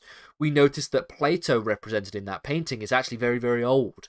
And so you can actually draw some conclusions from the idea that rather than the death of Socrates actually representing the image and the actual thing that has taken place at the time, it could almost be seen as a memory of the death of Socrates from an older version of Plato. Quite why the artist in that painting decided to represent Plato as being elderly when in reality he was been in around his 20s when Socrates actually dies is quite interesting, and it's something that you can art historians and people who analyze art can really dive into if they really want to. We also know that Plato had two brothers. He had Glaucon and Adiamantus, and they had both also fought in the Peloponnesian War, just like with Socrates. And despite this, there's very little, if any, mention of the Peloponnesian War, specifically in Plato's writings, which is actually quite interesting, because if we were to think of a Grecian society, an Athenian society, and ancient Athens, and the sort of the history of ancient Greece, there are a few very notable key instances of key events that take place that are very, very important to the history of ancient Greece. So you have, for example, the Persian Wars, you have, for example, Alexander the Great, you have, for example, Hellenistic Greece, and we also have the Athenian society within the sort of the golden age of society and culture around the time of Socrates. And another one of these is, of course, the Peloponnesian War. So what is quite interesting is, despite the fact that the Peloponnesian War would have been probably the most significant, or one of the most significant events in and around the life of Plato, there is very little mention of it in any of Plato's dialogues at all. So it is notably and noticeably removed from Plato's writings. There is much speculation as to why this may be the case. As I've just said here, it seems a bit odd that probably the most significant event in and around the life of Plato is just not mentioned. But what we do know is that when the Peloponnesian War ended, we enter into a period of the 30 tyrants, if you remember. We see that Athens is defeated by a number of other the Delian League, the other city-states that existed, and we see that other states like city-states like Sparta come in, and they introduce and they remove the democracy from Athenian society, and we see the introduction of the 30 tyrants period. And there may be some kind of familial connection to the 30 tyrants when it comes to Plato himself, since he was born into an aristocratic Athenian family. So some of these may be the reasons why we don't see that much reference, or if any reference at all, to the Peloponnesian War when it comes to Plato's writings. So another further instance of this is that two of the 30 tyrants were actually uncles of Plato. So just to get an idea of just how aristocratic Plato was within Athenian society, two of his uncles were two of the 30 tyrants. And so, continuing on about the life of Plato, we know that when he was around the age of 40, he would travel to Sicily. When he was in Sicily, he would become an associate of the brother-in-law of the monarch of Sicily, who was Dionysius I. And when he would return to Athens, he would found the academy, which is really the painting that we see on all of these lessons above us right here. And this is essentially a place for those to, quote, do philosophy. And this is where a lot of his ideas relating to Plato and Aristotle can be traced. Aristotle existing within the academy as well, Aristotle being one of those central figures in the paintings that you could see above the text right here, the older gentleman being Plato, the younger one being Aristotle, the student of Plato, and who would eventually become the teacher of Alexander the Great. And during the rest of his life, Plato would travel back and forth to Sicily. And we know as well that he had quite a very long life, so he would die around the year 347 BC, which would place his death and his age at the time of his death to be around that of the age of 80. So that's what we know about Plato's life. What about the works of Plato that we can actually talk about? Well, we've explored some of them in previous lessons, because it's very difficult, it's nigh impossible to try and talk about Socrates' philosophy without referencing Plato, seeing as that's where most of it is written. But it is believed that there are no works that are written by Plato that are lost to history, which is actually a first when it comes to ancient philosophy. There are no unfound or destroyed pieces of writing that we can attribute to Plato. We have So that means that we either have all of his writings or we have the vast majority of them. And so, therefore, we have got a very strong connection to all of the works that we have for Plato and all of his philosophy. So we believe this to be the case since we don't know if there of any other reference to a work by Plato that we do not have. So there's not some mysterious reference to another one of his dialogues in some of the works that we already have, or maybe some of the works of Aristotle, or anything like that. And so by that reference, we understand that there isn't probably any other writings that have been lost to history. Now, of course, if there is writings that are lost to history, it's impossible to ever know if that's the case. But at least in terms of references within other dialogues, we don't have a reference that we cannot trace to a dialogue itself. I've mentioned dialogues because that's how Plato would write. He would write in the form of dialogues, meaning that Plato would really appear himself as a speaker in his own writings, and instead he would opt for the writing of dialogues for others that he was associated with. So this does sometimes make things a little bit more complicated when it comes to actually trying to unpack the philosophical beliefs of Plato, considering that if he isn't the one who is actually present in any of the dialogues, it's not entirely clear which of his philosophical ideas we can actually truly associate with him, and which are the ideas of others within the philosophical circles, which is quite interesting why I made reference to this sort of symbolic transition from Socrates to Plato earlier on in the Phaedo, because it's quite interesting that you could attribute a lot of the ideas that are presented by Socrates in Plato's dialogues to Socrates. You could probably make that claim. But then to what extent do we move away from Socrates' own beliefs and actually into Plato's own beliefs? So this really was an introduction to the lessons that we're going to be doing on Plato for ancient philosophy. We're going to unpack the philosophy of Plato across a series of different lessons, and we're going to draw our attention to a couple of very important aspects of his philosophy.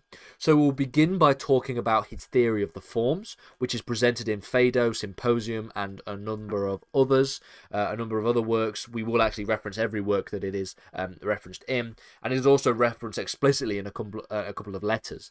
So that's what the next lesson will be, talking about the theory of forms. We will then also talk about Athenian society and a just society and political society as represented in the Republic, which is another one of Plato's very important works. And then we will talk about some of the later philosophical ideas and ideas that will replace the ones presented in Plato's Republic in a third lesson. And I believe I probably will do a fourth lesson on probably the most important of the things that we remember from Plato and Plato's works, and that is, of course, his allegory of the cave, again represented in the Republic. I'll see if we have time to put that into a lesson as well. If not, we'll make that an extra lesson in the future. But these are the main three lessons that we're going to be structuring and dedicating to the work of Plato. We'll talk about the theory of forms, we'll talk about the Republic, and then we'll talk about some later philosophical ideas in the final lesson. In continuing our study of the philosophy of Plato, we're going to focus on one of his most fundamental theories of philosophy, this being his theory of forms, or his theory of ideas. Now, this is probably the most important of Plato's philosophical ideas. It's up there with possibly his allegory of the cave, but there's actually quite a good link between Plato's theory of the forms and the allegory of the cave as well. The allegory of the cave is almost an explanation in some ways of his theory of forms to an extent. But the theory of forms more generally is one of the most important and fundamental.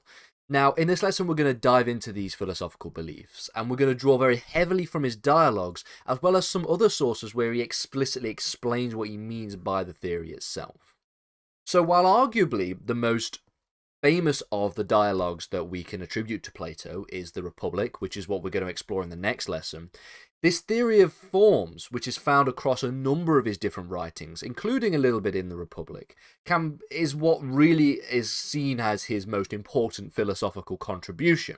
At least in my opinion, it is one of, if not the most important philosophical contribution.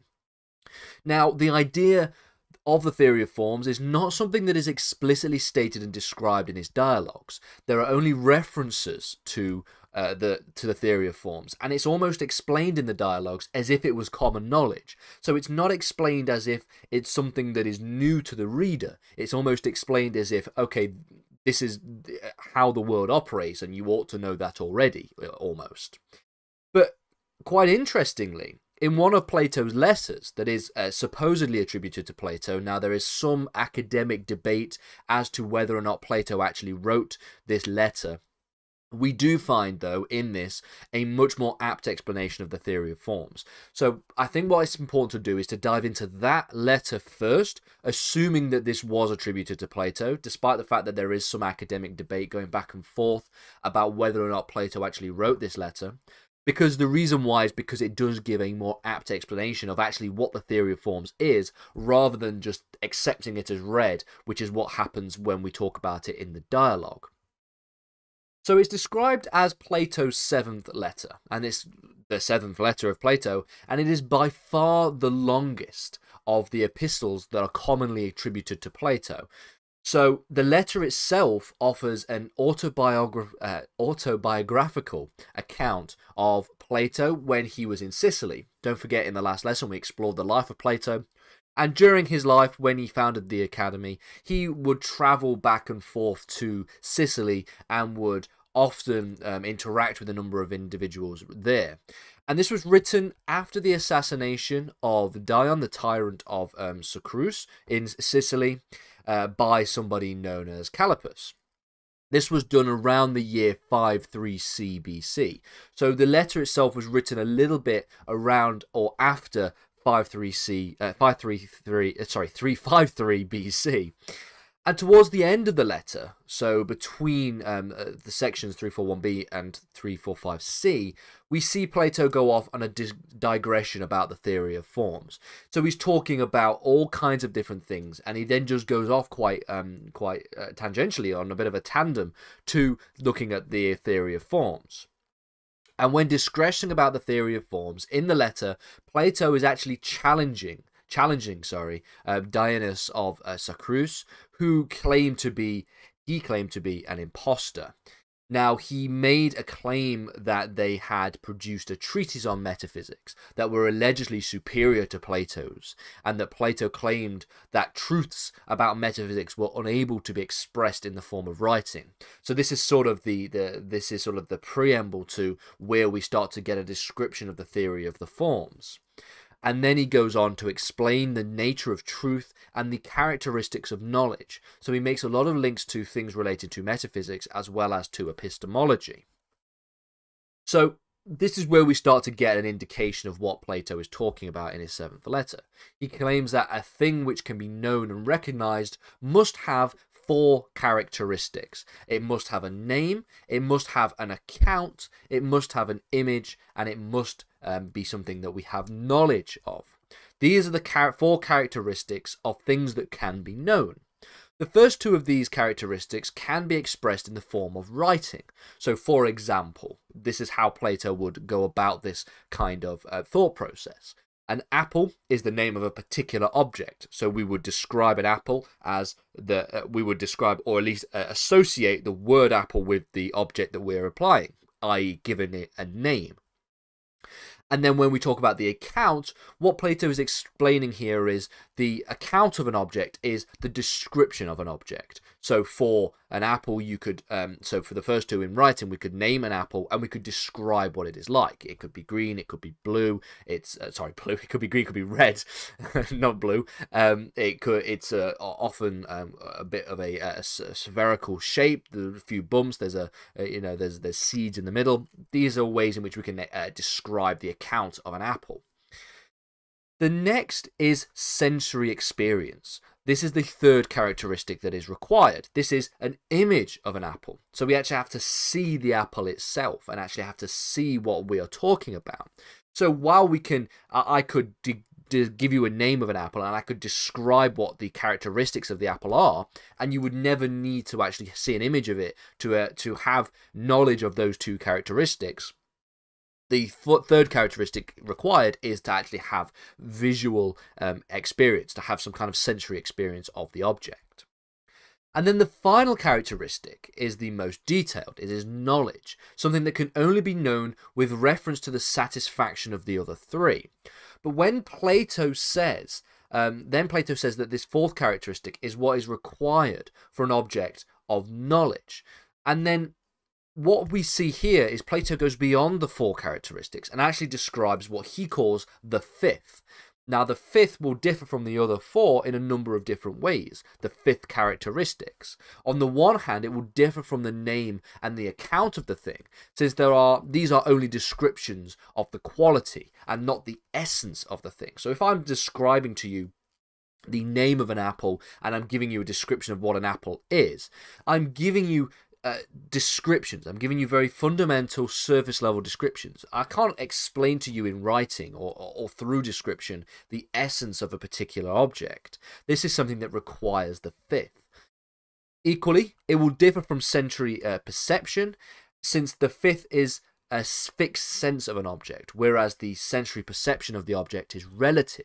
So I could see an apple from lots of different angles. I could see an apple from far away. My senses can be deceived. Whereas when we talk about this fifth characteristic, the fifth characteristic is a fixed objective sense of the object, of the apple itself.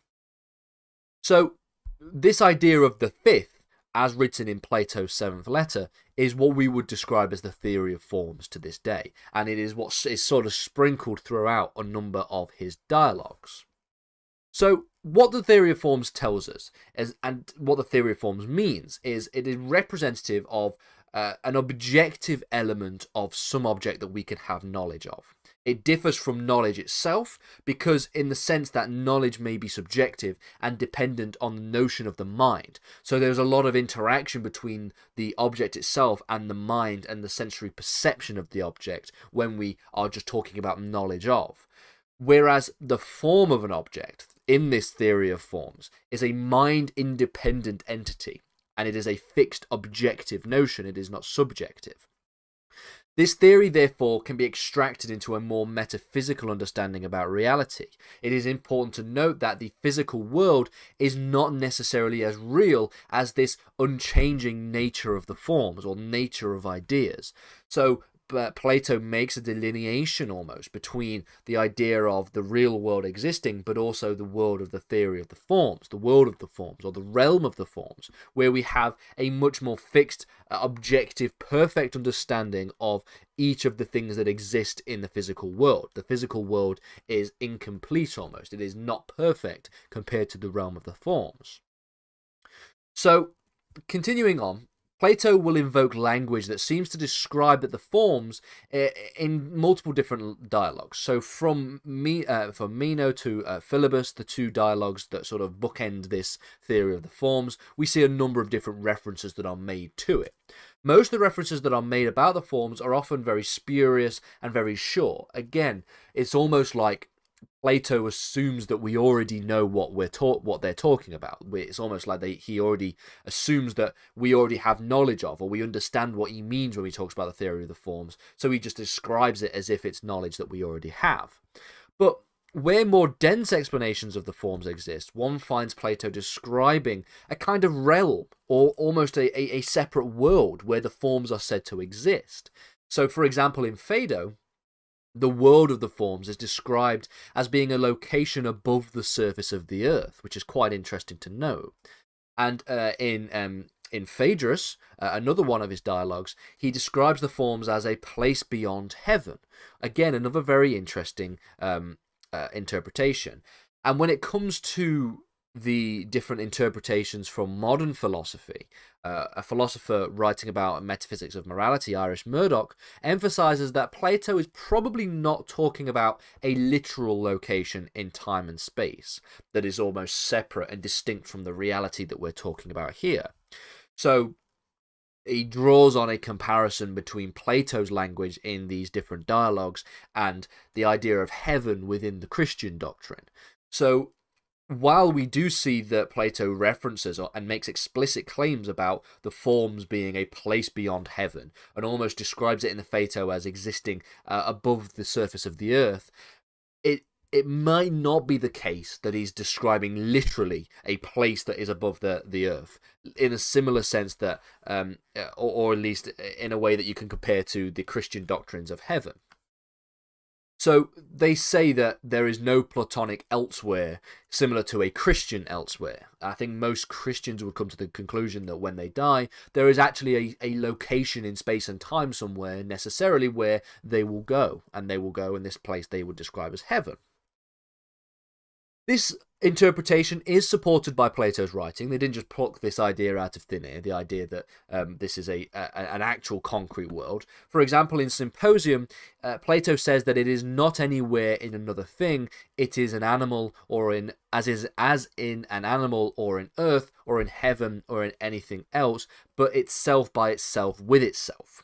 So this is a very cryptic, poetic interpretation written in Symposium, but it does give us an idea that probably Plato isn't talking about a real realm of the forms. He's talking about an idea, that the idea of there being a realm of the forms, the idea that there being an existence of the perfect interpretation of the essence of ideas, the essence of knowledge, rather than just our incomplete and unsatisfactory understanding of objects around us, like an apple, for example, like what we've been describing. Here, what we're referring to specifically is about the form of beauty in Symposium. And this is actually the only reference that is made to the forms in Symposium. So it's quite light on the theory of the forms in his dialogue Symposium. Now, the biggest problem with Plato's theory of the forms is that Plato himself is often inconsistent in his descriptions of it. So it's actually been left to philosophers since Plato to try and build on his ideas, because Plato himself, again, references it as if we already know it, and is very inconsistent with how he references it.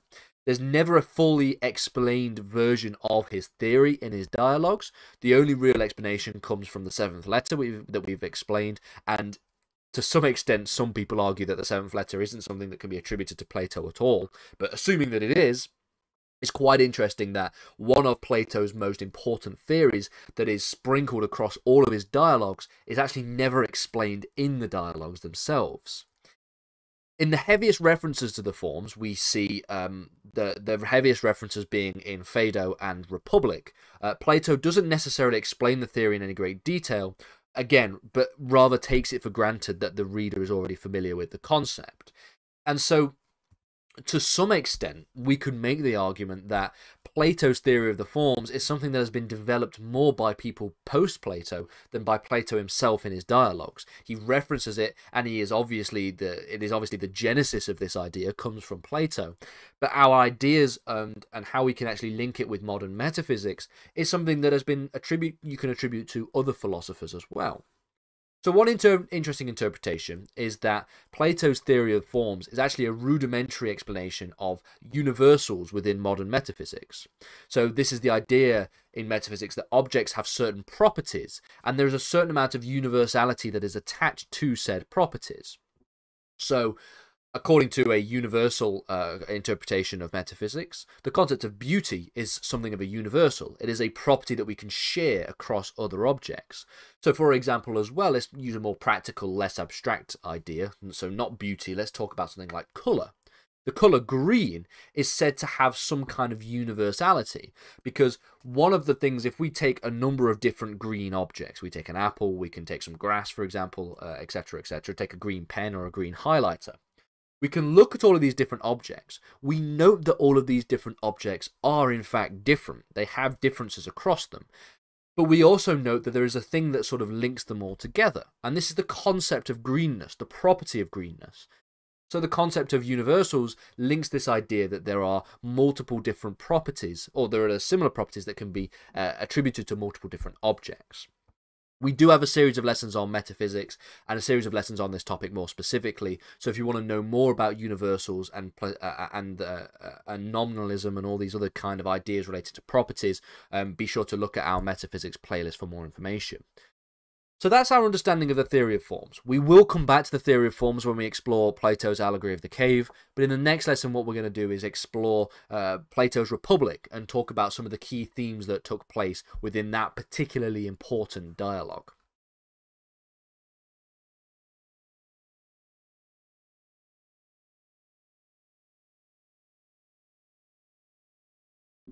Hello everybody and welcome back to Ancient Philosophy. In this lesson we're going to carry on talking about the works of Plato. The previous lesson explored his theory of the forms and explored them within the context of various different dialogues. So we talked about how he explains the forms firstly in his seventh letter, which is actually something that is not a dialogue and is questionable whether or not it even is something that we can attribute to Plato himself. But then secondly, we looked at it through other dialogues like the Symposium, Phaedo, etc., etc. And in this lesson, we're going to talk about not a theory that is something that spans across different dialogues, but we're going to focus on one dialogue in particular, and this is his Republic. Now, it is arguably the most important of Plato's works. Now, this is something that we can caveat quite interestingly, because we could argue that this is, for those who are studying Plato's ideas when it comes to political philosophy, then you might say that Republic is his most important work. But for other theories and for other ideas, you might say that other dialogues are more important. But for the most part, people would remember the Republic as one of, if not the most important of his works. It is a philosophical masterpiece that outlines a number of different key principles and ideas with huge philosophical ramifications that will be explored by thinkers for thousands of years. Now, it is no secret that a lot of philosophers argue that the idea of Western philosophy entirely should be seen as just a footnote to the work of Plato. And it is the kind of masterpieces that we see when we talk about the Republic and Symposium and Phaedo that actually give credence to that theory, to give credence to that claim. Now, it's a work that we see has much deeper explanations of his theory of the forms. So we actually see within Republic a lot of his ideas related to theory of the forms be explored in more detail, but it also has a number of different political prescriptions. The work itself was authored by Plato in around the year 375 BC, and the main theme of the work, the Republic, is on the issue of justice. So what this lesson is going to do is explain briefly the way in which the work is structured and the ideas that are discussed within the work, and just basically do a very overview-like survey of the Republic itself. And then we'll talk about some of the ideas and some of the really key important things relating to specifically his political theories when it comes to how it is represented in Republic itself. So when we talk about the idea that Republic is something that talks a lot about the issue of justice, the main questions that are asked within this dialogue are what constitutes a just society, what constitutes a just city-state, and what is a just individual. So we talk about justice along three separate dimensions. We talk about the concept of a society from a macro perspective, the idea of a just state, and as well as this, the idea of just individuals. So as we note that justice is a very important concept for Plato in this work, in this dialogue. Book 1 will set out a number of different conceptions of justice that are established by Socrates. So Socrates does play a very key role within the dialogue. Multiple examples are stated, and while Socrates does acknowledge that these ideas can be considered almost common sense definitions of justice, he will then go on to argue that all of these definitions of justice are actually inadequate definitions. This does not entail a rejection of these definitions by Socrates, but rather the prescription that there ought to be a more incorporated definition that needs to be examined. So while he is critical of the definitions that he gives and the examples that he states within Book 1, he does not suggest that these are things that we need to throw out, but that we need to actually incorporate more within the definition. Book 2 begins with Plato's brothers, Glaucon and Adimantius, and they challenge a proposing definition of justice that therefore challenges Socrates. So they challenge a proposing definition and therefore start to disagree with Socrates, and this is where we start to see the dialogue begin to take shape. The argument that they present is that justice exists and is chosen as a contravention of unjust actions.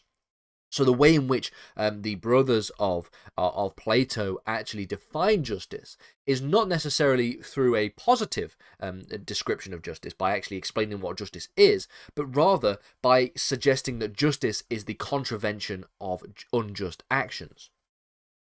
They explained that if individuals were able to act unjustly with impunity, they would do so. So there is not necessarily a desire to act in a way that is just and it is fair and that would prescribe yourself as being somebody who is acting with justice. If you could act unjustly, and you could do so with impunity, then, according to Glaucon and Adamantius, impunity therefore means that you would do so. It is the fact that you cannot act with impunity to act unjustly that leads to people acting justly. So therefore, accountability is established, whereby an individual would not be able to act unjustly for fear that this would merit some response from others, namely a pejorative response from others. They also make the positive claim in this regard, suggesting that people also act justly in response to the rewards they gain from such action. So in explaining how people act justly, and more importantly why people act justly, what the brothers of Plato are suggesting is they do so because of the external pressures that they would get from a society, from other people within society. They argue that you do so because if you act unjustly, you would receive negative response, and by extension, if you act justly, you will receive positive gratification, essentially. Then Socrates will respond to these claims in the dialogue. Firstly, by suggesting that the two are incompetent, but then by positioning the discussion about justice as a discussion about justice in the city-state more broadly. So you might think that what Socrates does at this point in the dialogue is, first of all, he insults the brothers of Plato, which is nice. But then secondly, what he does is he almost pivots away from talking about justice within individuals, and he talks about justice within the city-state more broadly. And the reason for this, you might think, is quite a squirm tactic within an argument. In reality, what he is doing is trying to show that their conceptions of justice, the brothers of Plato's conception of justice, is actually one that is misguided. And he says that in order to show the misguided aspects of this view of justice, in order to do so, we must look at it from a more macro perspective, and you'll be able to see why you are so incompetent, according to Socrates. Socrates argues that in order for the two to understand justice of the individual, they must take the macro understanding of justice, apply the principles of justice to the idea of the city-state. And so this is what we get from the dialogue itself. First in cities searching for what it is, and then thusly we could examine also in some individual, examining the likeness of the bigger in the idea of the littler. So he's talking about taking a broader example and being able to understand the broader example and understand the likeness between the broader example and the more micro individual example. So the distinction between the city-state and that of the individual. So now that we're examining justice from the perspective of the city-state, Socrates then outlines essentially a vision for a totalitarian society. And this is really where we start to bring into the fold a number of different political ideas. He believed that those who were classed in the rank of the soldiers were those who are best suited for ruling within society. They come from the upper class of society, and they are able to compete in such a way as to be able to rule over the rest, the lower classes. So he believed that in a perfect society, those who are the top of society have to compete to be able to rule the rest of the lower society.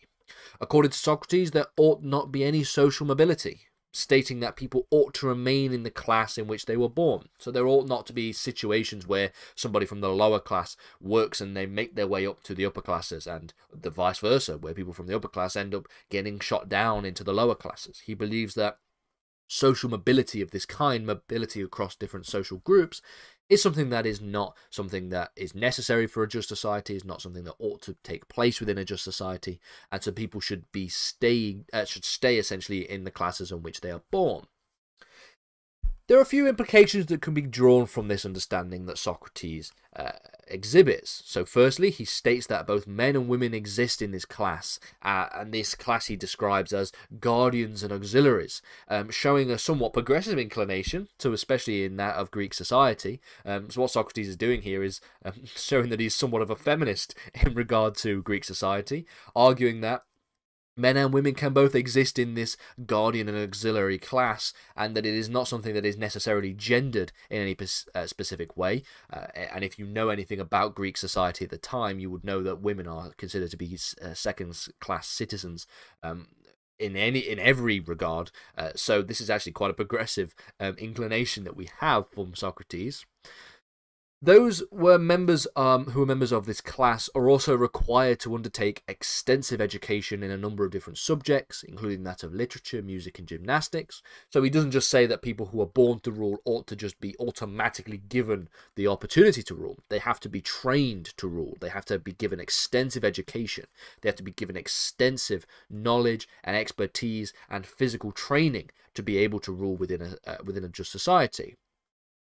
He also suggests that it's not all fun and games for those who rule and live in the upper class of the society, because those who rule, while also having to undertake extensive education, have to be abstinent, essentially. They're not allowed to marry, they're not allowed to own property, they're not even allowed to touch money, according to Socrates. They have to stay above all of these more materialistic goals and traits and aspirations within Greek society. They have to stay away from all those things because they are to rule. They are not people who are to get involved in all of these, what we would maybe describe as hedonistic parts of life. You shouldn't be able to marry, you shouldn't be able to own property, you shouldn't even be able to touch money.